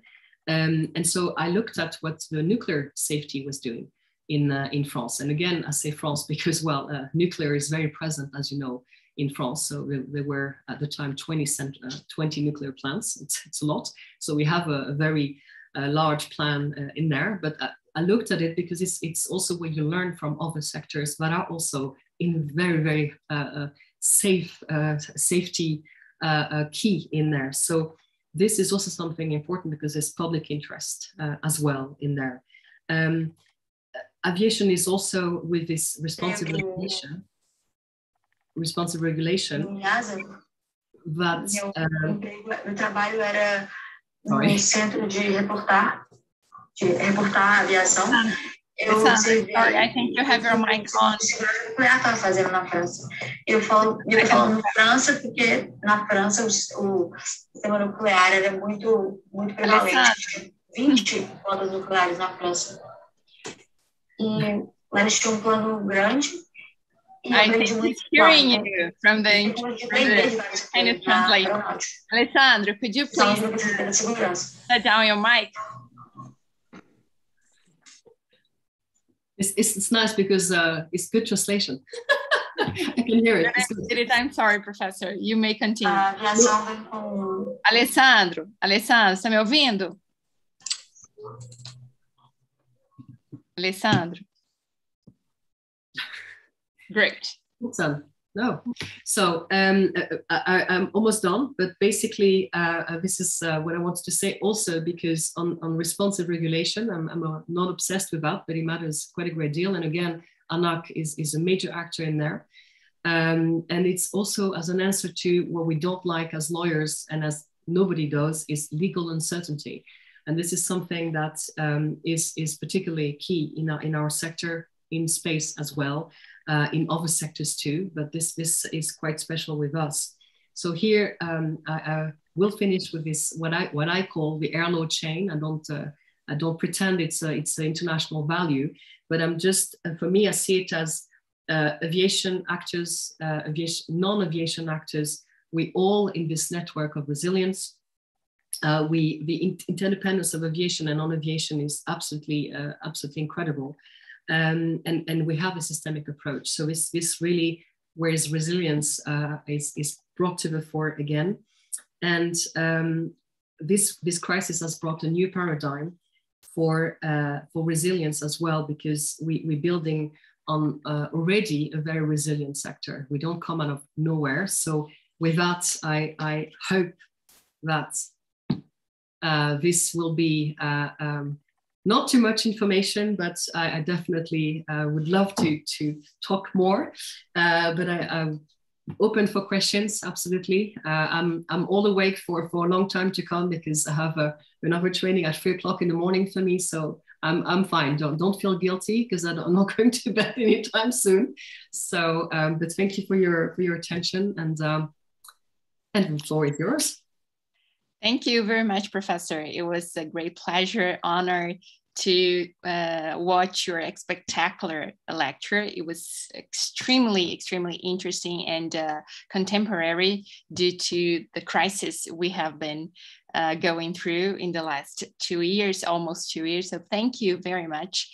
I'd like to give the floor to the class of 2021 who is here, and also to professors, to point out the presence of the professors of our post-graduation, and also to point out the presence of Professor Alessandro Lender, who is one of the coordinators, and also Commander Pilot in Command, Dr. Sérgio Mourão, who is here watching your class. So thank you very much, Commander Sérgio Mourão. Thank you very much, Alessandro Lender. And there is an exquisite professor which is present here, Professor Dr. Eduardo Teixeira Fará, who has already asked you, Professor, about, has a question in chat, and in your opinion, he's asking, the forced landing of a plane by Belarus has already exposed the weakness of international aviation law. Mm-hmm. This is the first question, and then I will open the floor to the students, to the great professionals who are here today, to this exquisite class of 2021. Thank you. Well, thank you. Thank you, Professor Teixeira, for this question. Yes, it's the first answer would be yes, weakness of international aviation law, certainly. At the same time, I think what is extraordinary about it, extraordinary in the sense of not good or bad, but extraordinary in terms of it's such an event. But it really did bring everyone together to say, you can't do this. You can't do this in our countries. Don't you dare trying to do this in our countries. And it puts this country, Belarus, that has already quite a lot of issues internationally. He also put Belarus in a position that, well, some say closer to Russia, but then again, we don't know what Russia was going to do, because, well, Russia does exactly what it wants. I think we all know that. But I do think, for me, what I found was extraordinary is what the pilots did, because we don't know all the details, of course. But what the pilots did were to really follow the procedure and asking again, they got this information. They said, there's a bomb on board, where? I mean, it's really, where do you get this information from? And so they really did they followed the whole procedure to really, is it sure there's a bomb? And they were not sure at all. There was this feeling already was something was going on, but they had the safety of the passengers to think of. And so they did eventually land because they really had no choice, but also because they were following the procedures of interception of aircraft, which is, we have it in Article 3 bis, but also in documents of ICAO, or really of what it was. And this procedure was followed completely. Also by Belarus, when you think of it. I mean, they had these 2 jets and they made a sign. I mean, they did everything. So that, I think, from that perspective, I'm really humbled incredibly by the courage of the pilots, because they knew something was going on, which was not a bomb. But at the same time, there were the rumors already from the ground. They were saying, oh, but there are KGB officers on board. But we don't know. This is not clear. Is it true? Is not true? It's not very clear at all. So I'm not sure. We can't say it right now. But what is certain is that the ground told them, we have people on board. So in this case, I think the pilots didn't have a chance to do anything else. And the fact they stayed on board the aircraft with the passengers as well kept them safe the entire time. And so the aircraft could leave quite quickly as well after landing.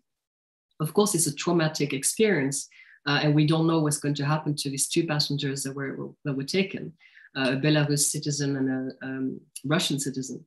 But I still think that law is quite strong in a sense of we still talk about it. We still are on it, and it's not because ICAO doesn't publicize about it, but it's not being dealt with. And one simple reason is that I give a training of ICAO, which normally should be reviewed. Some parts of it should be reviewed by the legal bureau, and it hasn't happened because they're really busy with the Belarus issue. So not to say my course is not accurate, but just to say that few things that they should look at, they don't have the time because they really are 100% on Belarus. So this is a really, for me, a strong sign. Of course, it makes it weak, but at the same time, I do think the procedure that really had to be followed was to keep the passengers safe, the ground safe, and this was done. I hope it's an okay answer. Professor Farah, please, the floor is yours. Thank you very much for your presence. Well, first of all, thank you very much for excellent class. And I hope you understand my English, but I prefer, I think French is a very, c'est très bon le français, non? Moi, je parle anglais. Well, la langue des affaires.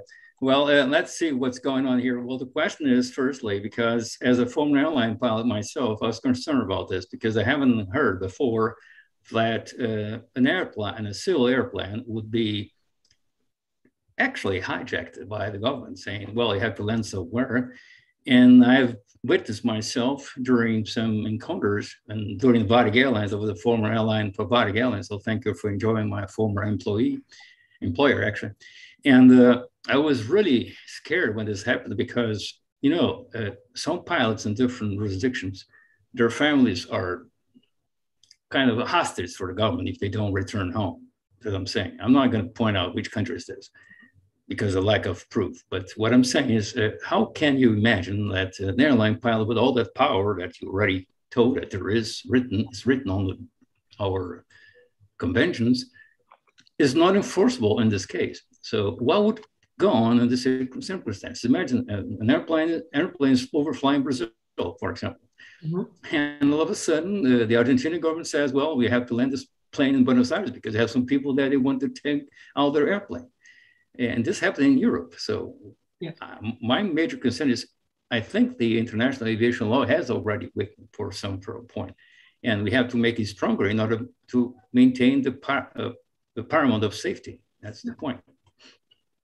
I agree, absolutely. It's really, I agree. And again, the good thing is, I think that this will end up in criminal air law for sure. But what the pilots have already available, because it's not just the training of airlines, but they have on board a list of members of the conventions. And it's, as you know, pilots, we're asking a lot of them, but also to be lawyers. I think it's very clear. They're very busy. But the point is, they have this list. Also, those who fly in Europe, they know which country is a member of which convention and what it means for them. It is not that they have to read the convention, but what they see is, oh, if I land in Belarus, this has nothing to do, they haven't ratified anything. So they know that. It's, I think, knowing already in advance, I don't say it's fantastic, but you have already some degree of preparation of what could happen to you. But what I do think is that these pilots really, because let's not forget two events that took place. So Carl 007, that was in 1983. Yes, it's a long time ago, but it happened. So this aircraft was shot down by Soviet Union.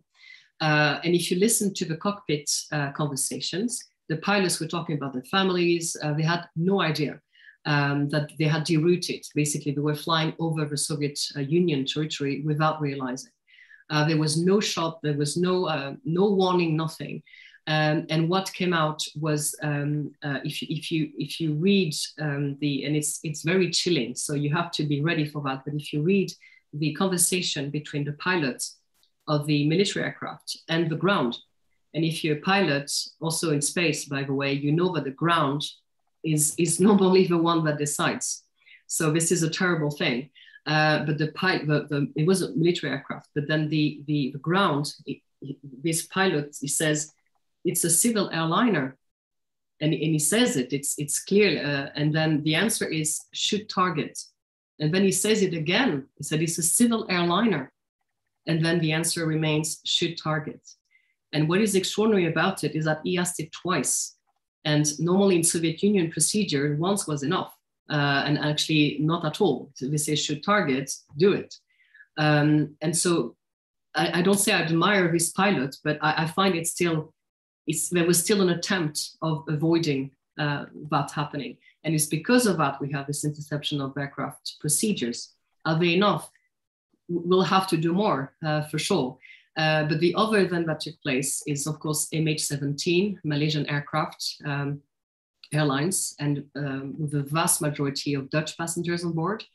And this was, well, a trauma in Holland, of course, a trauma in Australia, in Malaysia, Germany as well. It's not only Dutch citizens, but the point is that he made it very, something I didn't realize before is that the Netherlands are usually involved in diplomatic circles, not to say countries are not, but they're very involved in diplomatic exercises that we don't never know about. So perfect diplomacy. And this is a good example is Lockerbie, because the Lockerbie aircraft that was blown up that I talked about, this aircraft in 1988, and it's called Lockerbie because it crashed on the village of Lockerbie in Scotland. Well, what happened with that is this realization that well, we obviously didn't have enough, but what happened is that eventually a trial took place in Holland, but it was under Scottish jurisdiction. So Libya said the only country we trust to organize this trial, to be fair, is the Netherlands. And so I actually attended that trial. And you were entering, it's a former base, military base of the Netherlands, and it was Scotland. Everybody was Scottish there, even the dogs were there, the police dogs were Scottish. Everything was Scottish. So it was basically Scotland moved to the Netherlands for this trial. So this was also something that was not planned in any treaties. There was nothing like that. But now the Netherlands are in a very different position. They're in a position of the victim. They're in a position that it's very difficult to know, but they have this trial right now. I don't know if this is known in Brazil, but there's a trial right now in the Netherlands for the Malaysian aircraft 17 that took place in 2014. So it's quite extraordinary, but it's not enough. Of course, it's not enough. So that's why I'm really, really waiting for what the ICAO Council will publish, because ICAO has quite a lot of remarkable tools. But as you know very well, because for Brazil has one brought before the council with the legacy, the Embraer legacy and the Gol airline. which ended up in a tragedy as well. And this was also brought before the Council of ICAO. And it's also because ICAO never decides on the merits when they act as a court, quote unquote. It's not a court, but it's but they really brought, I think, the issue further. But of course, the pilots, criminalization-wise, they were prosecuted. So you know the story very well, unfortunately, because it happened in Brazil. But this, I think, is where the ICAO has gained. In French, we say you're gaining military things on a, if you're military, you have these extra medals, because you really, I think they're going to be able to do way more than they've done before. They will not decide on merits because they can't, but there will be consequences, certainly. And then, of course, we have the assembly next year of the ICAO. So without a lot of work is done already, Brazil is obviously involved. But I really want to wait for this decision, because also the facts will be put out there, the real facts, not the fantasy or whatever came out of what happened. So yes, I really hope, I mean, there's a weakness, but I do hope that we'll be able to have the ICAO more present, even more present than it already is. You meant appellates over rules, and you said appellates over rules. That's the problem. Yes, that's the one. Yes, yes. Of course, you're a pilot, you know. I'm not. Lawyers, we don't wear them. Sorry. Thank you. Professor Farah, would you like to make some comments? In respect of the others, I thank you very much. Okay, thank you. Thank you very much. Professor Cartier, there is another question in chat from Mr. Ribeiro.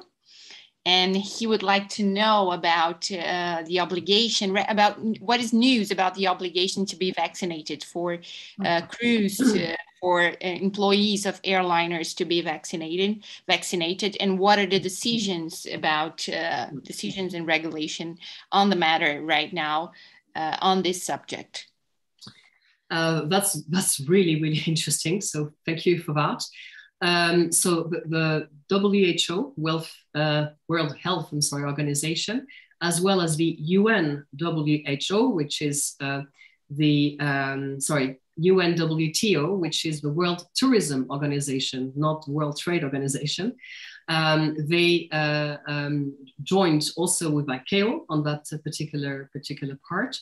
Regarding certification, because it's connected to certification as well, the question is, do we bring this into certification as well? Do we say vaccination purposes? As long as I've traveled to Brazil, I always have my yellow little book with, at the time, only yellow fever. Interestingly, there was a whole debate in the Netherlands, because when we got our vaccination, they basically told us, we're not going to put the stamp into this certificate because it's only about yellow fever. As we know, it's not true. The certificate has any vaccination you need. And if you go to India, for example, you need quite a few other vaccinations than just yellow fever.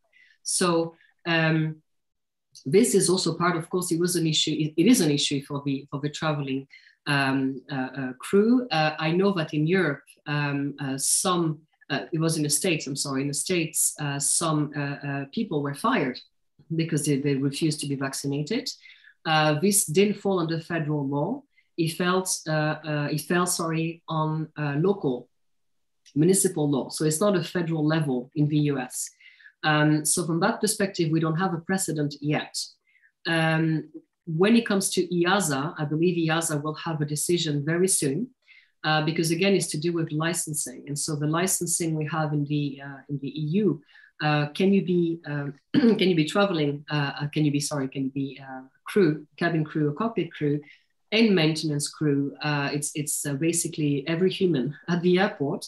Those were the I call it the reduced mobility passengers. You have this personnel. It's in Europe. You have it also in Brazil, but in Europe, it's part of a regulation. We have a specific regulation that airports basically pay for that. And so you only have to say 2 days before, I need help when I land. And so these personnel as well, there was the issue in the Netherlands, do we vaccinate them too? In the Netherlands, it went rather quickly as a discussion because people were massively in favor of vaccination. So that didn't play too much of a role, but trade unions were very concerned because some people in the Netherlands still don't want to be vaccinated.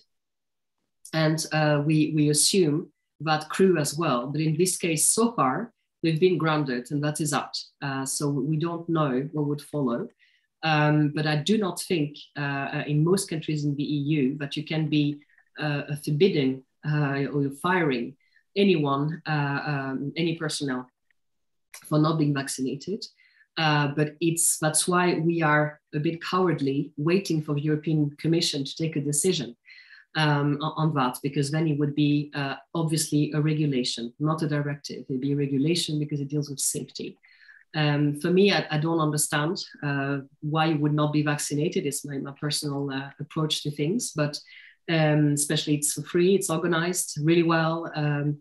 But okay, it's something that will belong eventually to the licensing in the EU. As for internationally based, I don't know what the ICAO has in mind for that, I have to say. But the decisions so far have been American and municipal, not federal law. So we have to limit our knowledge to that for now. But I don't know what Brazil plans, but I know it hasn't been decided as far as I know. I hope it helps a bit. But I'd like to know more about the topic, for sure. Thank you very much, Professor Excel. Is there anyone else, professors, eminent professors who are here present, coordinators and students, lawyers, professionals from air sciences that would like to participate and ask questions to Professor Excel? The floor is open. You can participate either vocally or through chat. Don't be shy. I can't do anything to you. I'm too far away. So I'm going to ask, Professor, please. Now it's my turn.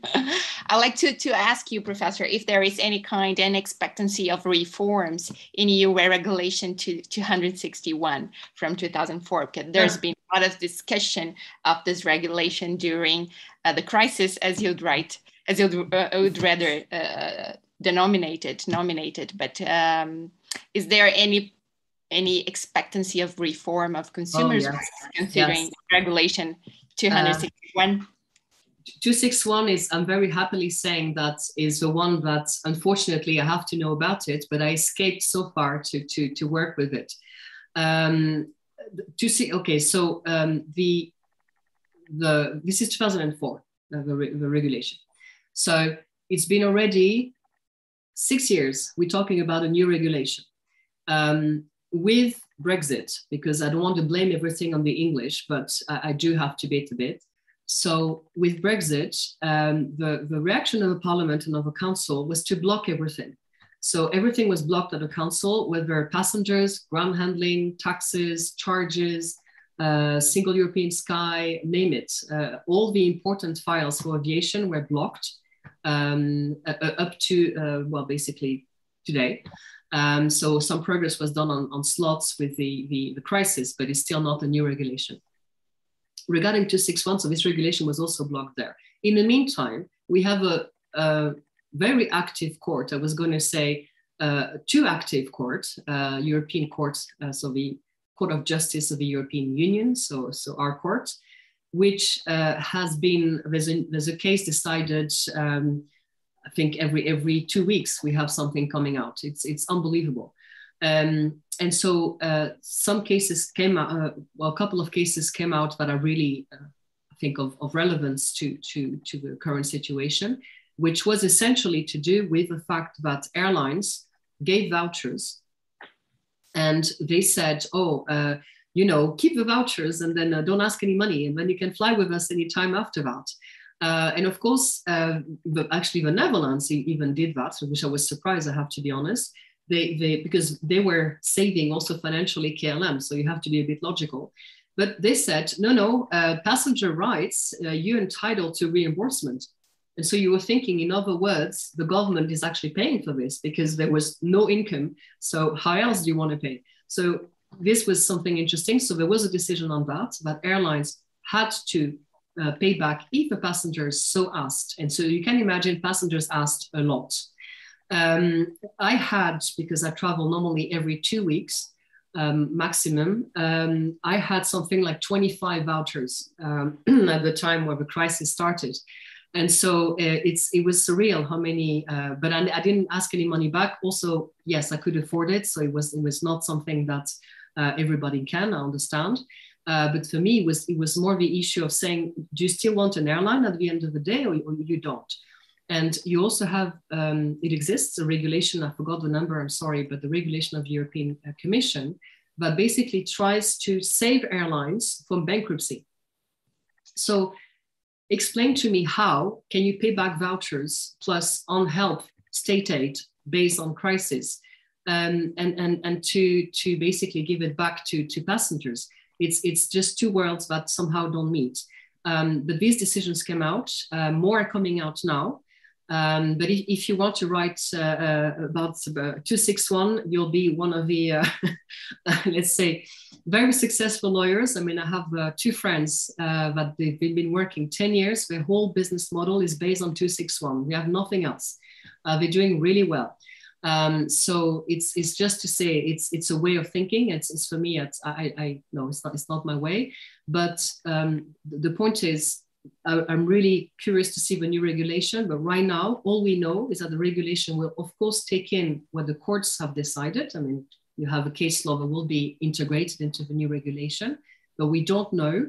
What is very interesting to see is what extraordinary circumstances will be. So extraordinary circumstances is where the carrier doesn't have to pay anything back. Okay, we know that if there's anything out there, is always to tell us this is not an extraordinary circumstance. So there was a volcanic ashes, I think you remember that, from Iceland, this impossible to pronounce volcano. And then we had this, I'm not going to say be very nice, but this commissioner, but frankly, I wondered if she understood anything about aviation, but okay. And she said, oh, it's not an extraordinary circumstance. And you're thinking, we have people sleeping at Schiphol. There are no hotels anymore because you have all these tens of thousands of people at Schiphol that can't go, the airport of Amsterdam, that can't go anywhere. And they even made an appeal to people, say, please, can you come to the airport and have passengers at home until they can fly again? I mean, we really had this. It's really, of course, people did it, but the point is, it was surreal. What is an extraordinary circumstance? So there is this document which is non-binding, which has been produced by CAAs in Europe, which is what the courts was kind enough to say it is an extraordinary circumstance. And they have recognized that bird strike was an extraordinary circumstance, which is very nice of them, because I don't know if you've ever been in an aircraft with a bird strike. I have. I don't wish it to anyone. I'm sure you saw the landing on the River Hudson. Nobody wants that. If that's not an extraordinary circumstance, frankly, so because from the court perspective, originally before, there were several cases, and then they were saying, oh, but birds are in the sky and planes are in the sky, so sometimes they meet. That was essentially what the court was saying. Yes, birds fly, but hello, it's when you have Canadian geese that are entering your engines, I mean, you can't fly anymore. It's what it means. You're really lucky if you have this great commander on board that saves you. But if you don't, then, well, so this is what I'm looking forward to see, if this list, first of all, will be integrated into the new regulation, or if it will come up with a new one, updated one. But I think right now we all say European Union, do things, do it, because we states, we really don't want to do it anymore. So do it. But it's not a closed topic. This 261, it's going to go on. It's the most known regulation of the whole of Europe, which is sad if you think about it. But okay. Thank you very much, Professor. There is another question in chat from Mr. Ribeiro. Also, he would like to go back to the topic of COVID-19 and ask you if there is any data concerning embolism or vascular side effects concerning the crew or employees who have been vaccinated. Okay, that's really, really interesting because very good questions, good heavens. If I go back to DVT, so deep vein thrombosis, this was extremely a high topic in the 90s and early 2000s. Not to say it's not important anymore, but a lot has been done to avoid deep vein thrombosis that really can kill you. I mean, it's not a small affair. And so health and traveling and air health or aviation health has been even more brought to the fore with DVT. And I believe they will have the same approach with, well, COVID. I said it once and that's it. Because as it goes by now, with, I think, asthma and heart diseases, this is the most studied, the most analyzed sickness in the world right now. So it's a virus, we know, but there's so much money involved at the moment. So much is at stake. But I really think that we will have something such as a description of this possible, I say that, the side effects of vaccines, because these exist. It's not something that is only limited to this British-Swedish vaccine, AstraZeneca, which we were very proud in Leiden because we have this biotech whole park, I mean, scientific park, obviously, and AstraZeneca is there and said, oh, we're going to produce vaccines. So we thought as people in Leiden, oh, we're going to have, we can go anytime and get our vaccines, we can have it every day. And then we thought, that's not. But my aunt had AstraZeneca. She's fine. She had no effects whatsoever. So unfortunately, it does happen. It has happened. But I do think it will go beyond this virus. It will go over other diseases that have vaccines already present, such as yellow fever. And I do believe it will be eventually even more demanded to have vaccines to go to some countries. It won't be limited anymore to yellow fever, that is certain. So I don't know if a new certificate will be issued, I'm not sure. But I expect to have such an agreement because we can't pretend this didn't happen. And we know something else will come, unfortunately. And again, I don't want to say that, but we had SARS before. SARS was limited, fair enough, but this one we know wasn't. So the problem also, and I'm sorry to have to say it, but we're dealing with a country where the virus started that wasn't exactly very open in terms of information.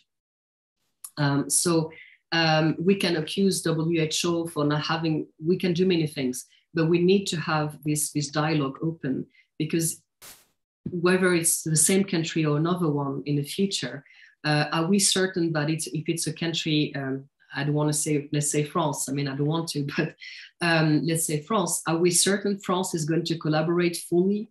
Are we certain that states want to share everything? So we need to have a higher level of communication, of diplomacy, because we need short-term agreements, because we all agree we need to have this known, and we need to have this registered. The only ones we need to have on board, I think, are the companies, the manufacturers of these vaccines, because they might be quite reluctant to communicate, or at least to not to communicate, but to agree that this is a risk to their vaccines, because then they might have a production issue. So this is a part where I think the lobby with vaccines, vaccine manufacturers will be is needed, and yeah, it cannot be postponed to any time later. Thank you very much, Professor. Professor Farah, please, the floor is yours. Mm-hmm. I wish you had more time to keep up discussing, Professor Axel. But my concern is, how is the ICAO and the European Committee seeing the litigation in the Brazilian territory according to airlines? Airlines that flies to Brazil, they have a lot of claims, consumer claims, and I have myself point in some meetings with very scholar professors that are very prone to protecting consumers, even one of those writers or authors was my former professor in my master's degree. And I have argued, I mean, legally speaking, in class, that in airline business, we can protect others and safety matters. So it's not a normal consumer. So what I'm saying is, in Brazil, we overprotect consumers and penalize airlines for this cost. And in the end, everybody pays. There's no free lunch. I'm saying, of course, we have to be respectful and to be safe. But some, for example, in Brazil, I think is the only country that an airline is liable to pay for meals if the airport is closed due to meteorological conditions. Do you think it's correct? No. Well, in the 261 regulation, there is it's not the airline that has to feed people; it's the airport. I mean, you're getting a voucher from the airline for 15 euros. I mean, don't expect a lot with 15 euros. That's all I can say. But you have what is it's called duty of care. So duty of care is limited to a voucher of 15 euros. Some will have access to the business lounge. They're a bit luckier, of course. But I remember, because I'm one of these people who have access to well, a bit more because I fly more. And I remember just telling the airline in Brazil, said, I'm okay, I'm good, I'm going to the lounge, I'm fine, you know, it's there's everything there, I'm fine. They were, no, and they gave me all these things. I didn't ask any of it. And I was just, look, it's the first time in my life that I'm saying no to things that look very, very nice. But you're thinking, why would I need all this? It's ridiculous. My husband enjoyed greatly because, you know, he's really tall and he had all these people looking after if he was comfortable, if the seat was nice enough. And it was very funny. Well, for me, it was very funny. But I was thinking, airline personnel, they're not waiters, you know, they're not, and waiter is a garçon, as you say in Brazil. It's a beautiful job, and I find it one of the most beautiful jobs in the world, because you know people, you bring them food, you make them happy. I think it's a fantastic job. But on board an aircraft, yes, they bring you coffee and food, but they are safety people. They're trained for safety. And so it's also a question of respect towards well, authority, but towards people who train to also maybe save your life. So this idea of saying that I have every right and I'm going to get it now, and I get even more than what I'm expecting, I find it's extreme. I do believe there is a chance that this is going to change a little bit when I see how much ANAC has done with consumers, as involving them in their discussion groups, in the task forces.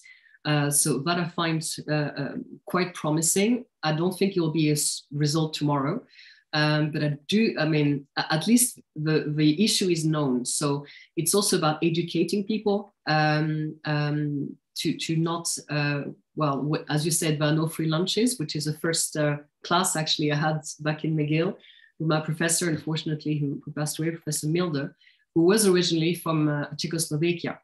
So he was a political refugee in Canada originally. So he came for a conference and stayed in Canada, applied for asylum. And he was a director of a legal bureau eventually, and the director of our institute, and a remarkable professor. But he said, you know, there are no free lunches. I mean, what do you expect? You need to pay for something. If I can compare with space in terms of telecom, all of us have these wonderful phones that, well, ruin our lives most of the day because we spend too much time on it, okay? But we have this access to GPS signals. GPS is a service for free. I mean, we don't pay the service. We pay other things, but we don't pay that service that is provided by the US. That's why we tried in Europe to launch Galileo, and I was working in there, and it was a bit frustrating because it's only this week that the 2 last satellites have been launched. Imagine 20 years after. But okay, they are there. We'll see if it works. The point I'm making is that GPS is a US property. And so we all use it for free in terms of we don't pay. I don't find it a smart idea, to be honest. I'd rather pay for something because at least it makes me independent. And then if it doesn't work, I can't do any complaints. So when you're a consumer in Brazil, when you say, I paid, yeah, but you didn't pay for all this. You paid to go from A to B in a safe fashion. And then the only obligation of the airline is to give you water. That's the only one. It's not food, it's water. Because without water as human beings, we can't spend one day. So that's all. That's really all. An aircraft in Europe cannot take off if it doesn't have water on board, drinkable water. That's a non-written law, right?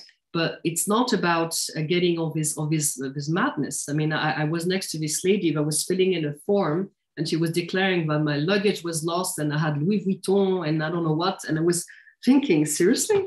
And she was perfectly happy with that. And of course, she got the maximum amount, which was, I think, something like 5,000 euros for me. And I was thinking 5,000 euros, it's business class to Australia. Are you insane? So it's just this, I do think it's really involving the consumers as stakeholders that will change a lot of opinions. And maybe the new generation, and I don't say we don't matter anymore, but I say those who are now 20, 25, that went through this Corona crisis, that were students that bravely for 18 months didn't see any professor, didn't see any student, didn't see anybody. And I think these ones are more likely to bring us forward to really have a healthier connection to consumer law. And it's also, I think, connected because we took too long in having consumer laws. So by the time we had the laws, some behaviors were already there. And so this is something that, honestly, if I look at some cases of 261, I would never think about it myself. I would never, ever think about it. So why would you even spend time and money? And it's ridiculous. So I'm having difficulties with that. I don't expect a change tomorrow. But regarding Brazil, I really think that involving the consumers in the discussion to really for them to see what it means financially when you do this kind of things, that might change something. So it all depends if you have consumer associations that are very active in terms of not class actions, but in terms of communicating to other consumers of what laws really are. So that I think it might be, if it's the case, and I hope it is. I think it might bring a difference. But of course, well, if it's a culture, then yes, it takes time to change. You need a management of change, basically. But it can't go on like this. That is certain. Thank you very much, Professor. Any comments, Professor Farah? No. Thank you very much, Professor. Before we finish, I'd like one more question, please. If I may, about passengers' name records, because you talked about cybersecurity and passengers' name records, and their references are a great topic right now under municipal law, let's say like that, because we all have data protection acts. And what is the news about passengers' name records in terms of air law, international air law? Yes, I will start with Europe, if you don't mind, just for one particular reason, because we have a parliament, so that's wonderful. But when PNR came into being, our parliament, I was not going to say was not well educated, because it's not true, but they were, how could I say that? They seem to be less aware of the consequences of their decisions, and I really mean it in a way of a lot of nations, our European parliaments, I don't know if you've been to any of them because it's in 3 different locations in Europe, but it's immense. There are 21 languages. It's crazy. And it works to some extent. But what really did bother me was, and this is already a while ago, this was after 9/11. And so, of course, 9/11, we said yes to everything because, of course, but there was a moment I really had issues with that, and I'm still having issues right now about it, because what the US did was, okay, from now on, you have to register on its website, what's the name already, to enter the country before as a French citizen, which, by the way, I have to say, having a French passport, this is one of the passports that has the most access to the most countries without prior visa. So we can go to I mean, it's a luxury. It's really absolutely luxury.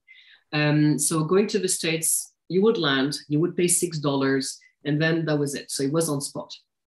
Now you have to go on this ESTA thing, which, by the way, Canada also has it, because the US has it. So Canada has to have it as well. A part of Canada is with Brazil, the only country I ever landed where people say welcome. And in Canada, we say welcome, bienvenue. Of course, it's in both languages. And it's fantastic. It's the only, I never saw that in France with anybody. So, but okay, so you arrive you arrive in the States, and then, but now you have this ESTA. So the ESTA thing, it's a lot of information in there, and you're thinking, I mean, seriously? And when you're looking at what the airlines are asking of you, so what kind of meal do you have? So in other words, if you're eating a certain meal, then it means that you're Muslim. Or you're Jewish. So it's already something that it is an important information that belongs to you normally, not to the whole world. But okay, so a lot of information and how many times you've been and why and all that. And then I looked at the law for this, and then I was horrified because we gave them authorization to keep this data for 50 years, 50 years. So we have, 35 years to go, or 40 years. Who gave authorization? This parliament gave for 50 years. Can you imagine that?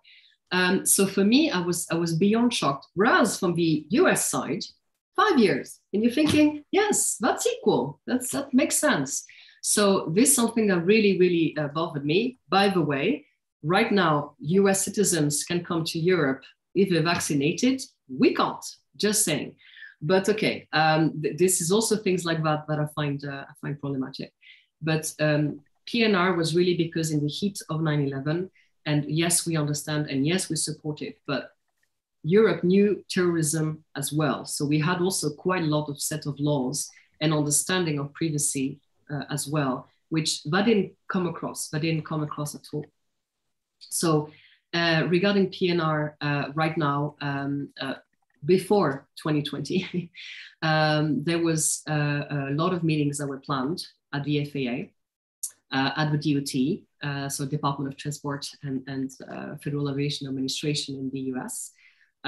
They were all postponed for obvious reasons.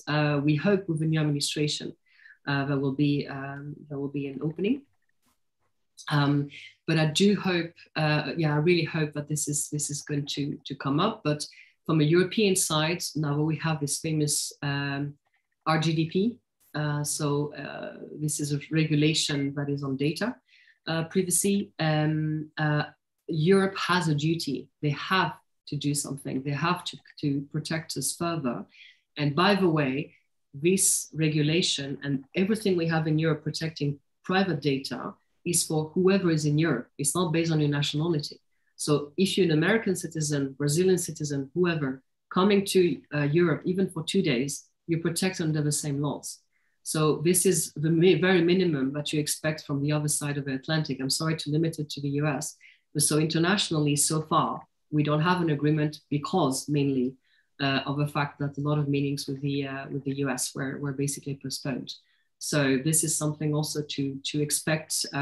I think it's all going to come in one go. I mean, we're going to have a lot of information, and this is one of them, because privacy is obviously at the heart of it, and also because the US is heavily behind all the financing of the eVTOLs and super drones and Uberization and all that. So they're really, really aware of that, and I think it's also a lot of consumers this time that are actually bringing good things in the US as well, that are bringing forward their wish to be protected as well in terms of their privacy. Amazingly enough, it came from one particular case, which was this Boston Marathon. These two brothers who killed people on a marathon in Boston, and they, at some point, the FBI wanted information that was on their cell phones. And this is where people said, no. And then the FBI said, but hang on, this is a terrorist, one died and one was wounded, but I mean, they kill people, so we need the information. And then people said, no, excuse me, if you do it, then you could take any excuse and you'll do it for us as well. So it was interesting that it came from this case, but it's a very strong movement in the US. So I really expect something within a year, in any time, in time for the assembly of the ICAO. So somewhere in October, before October next year, we'll have normally something in the area.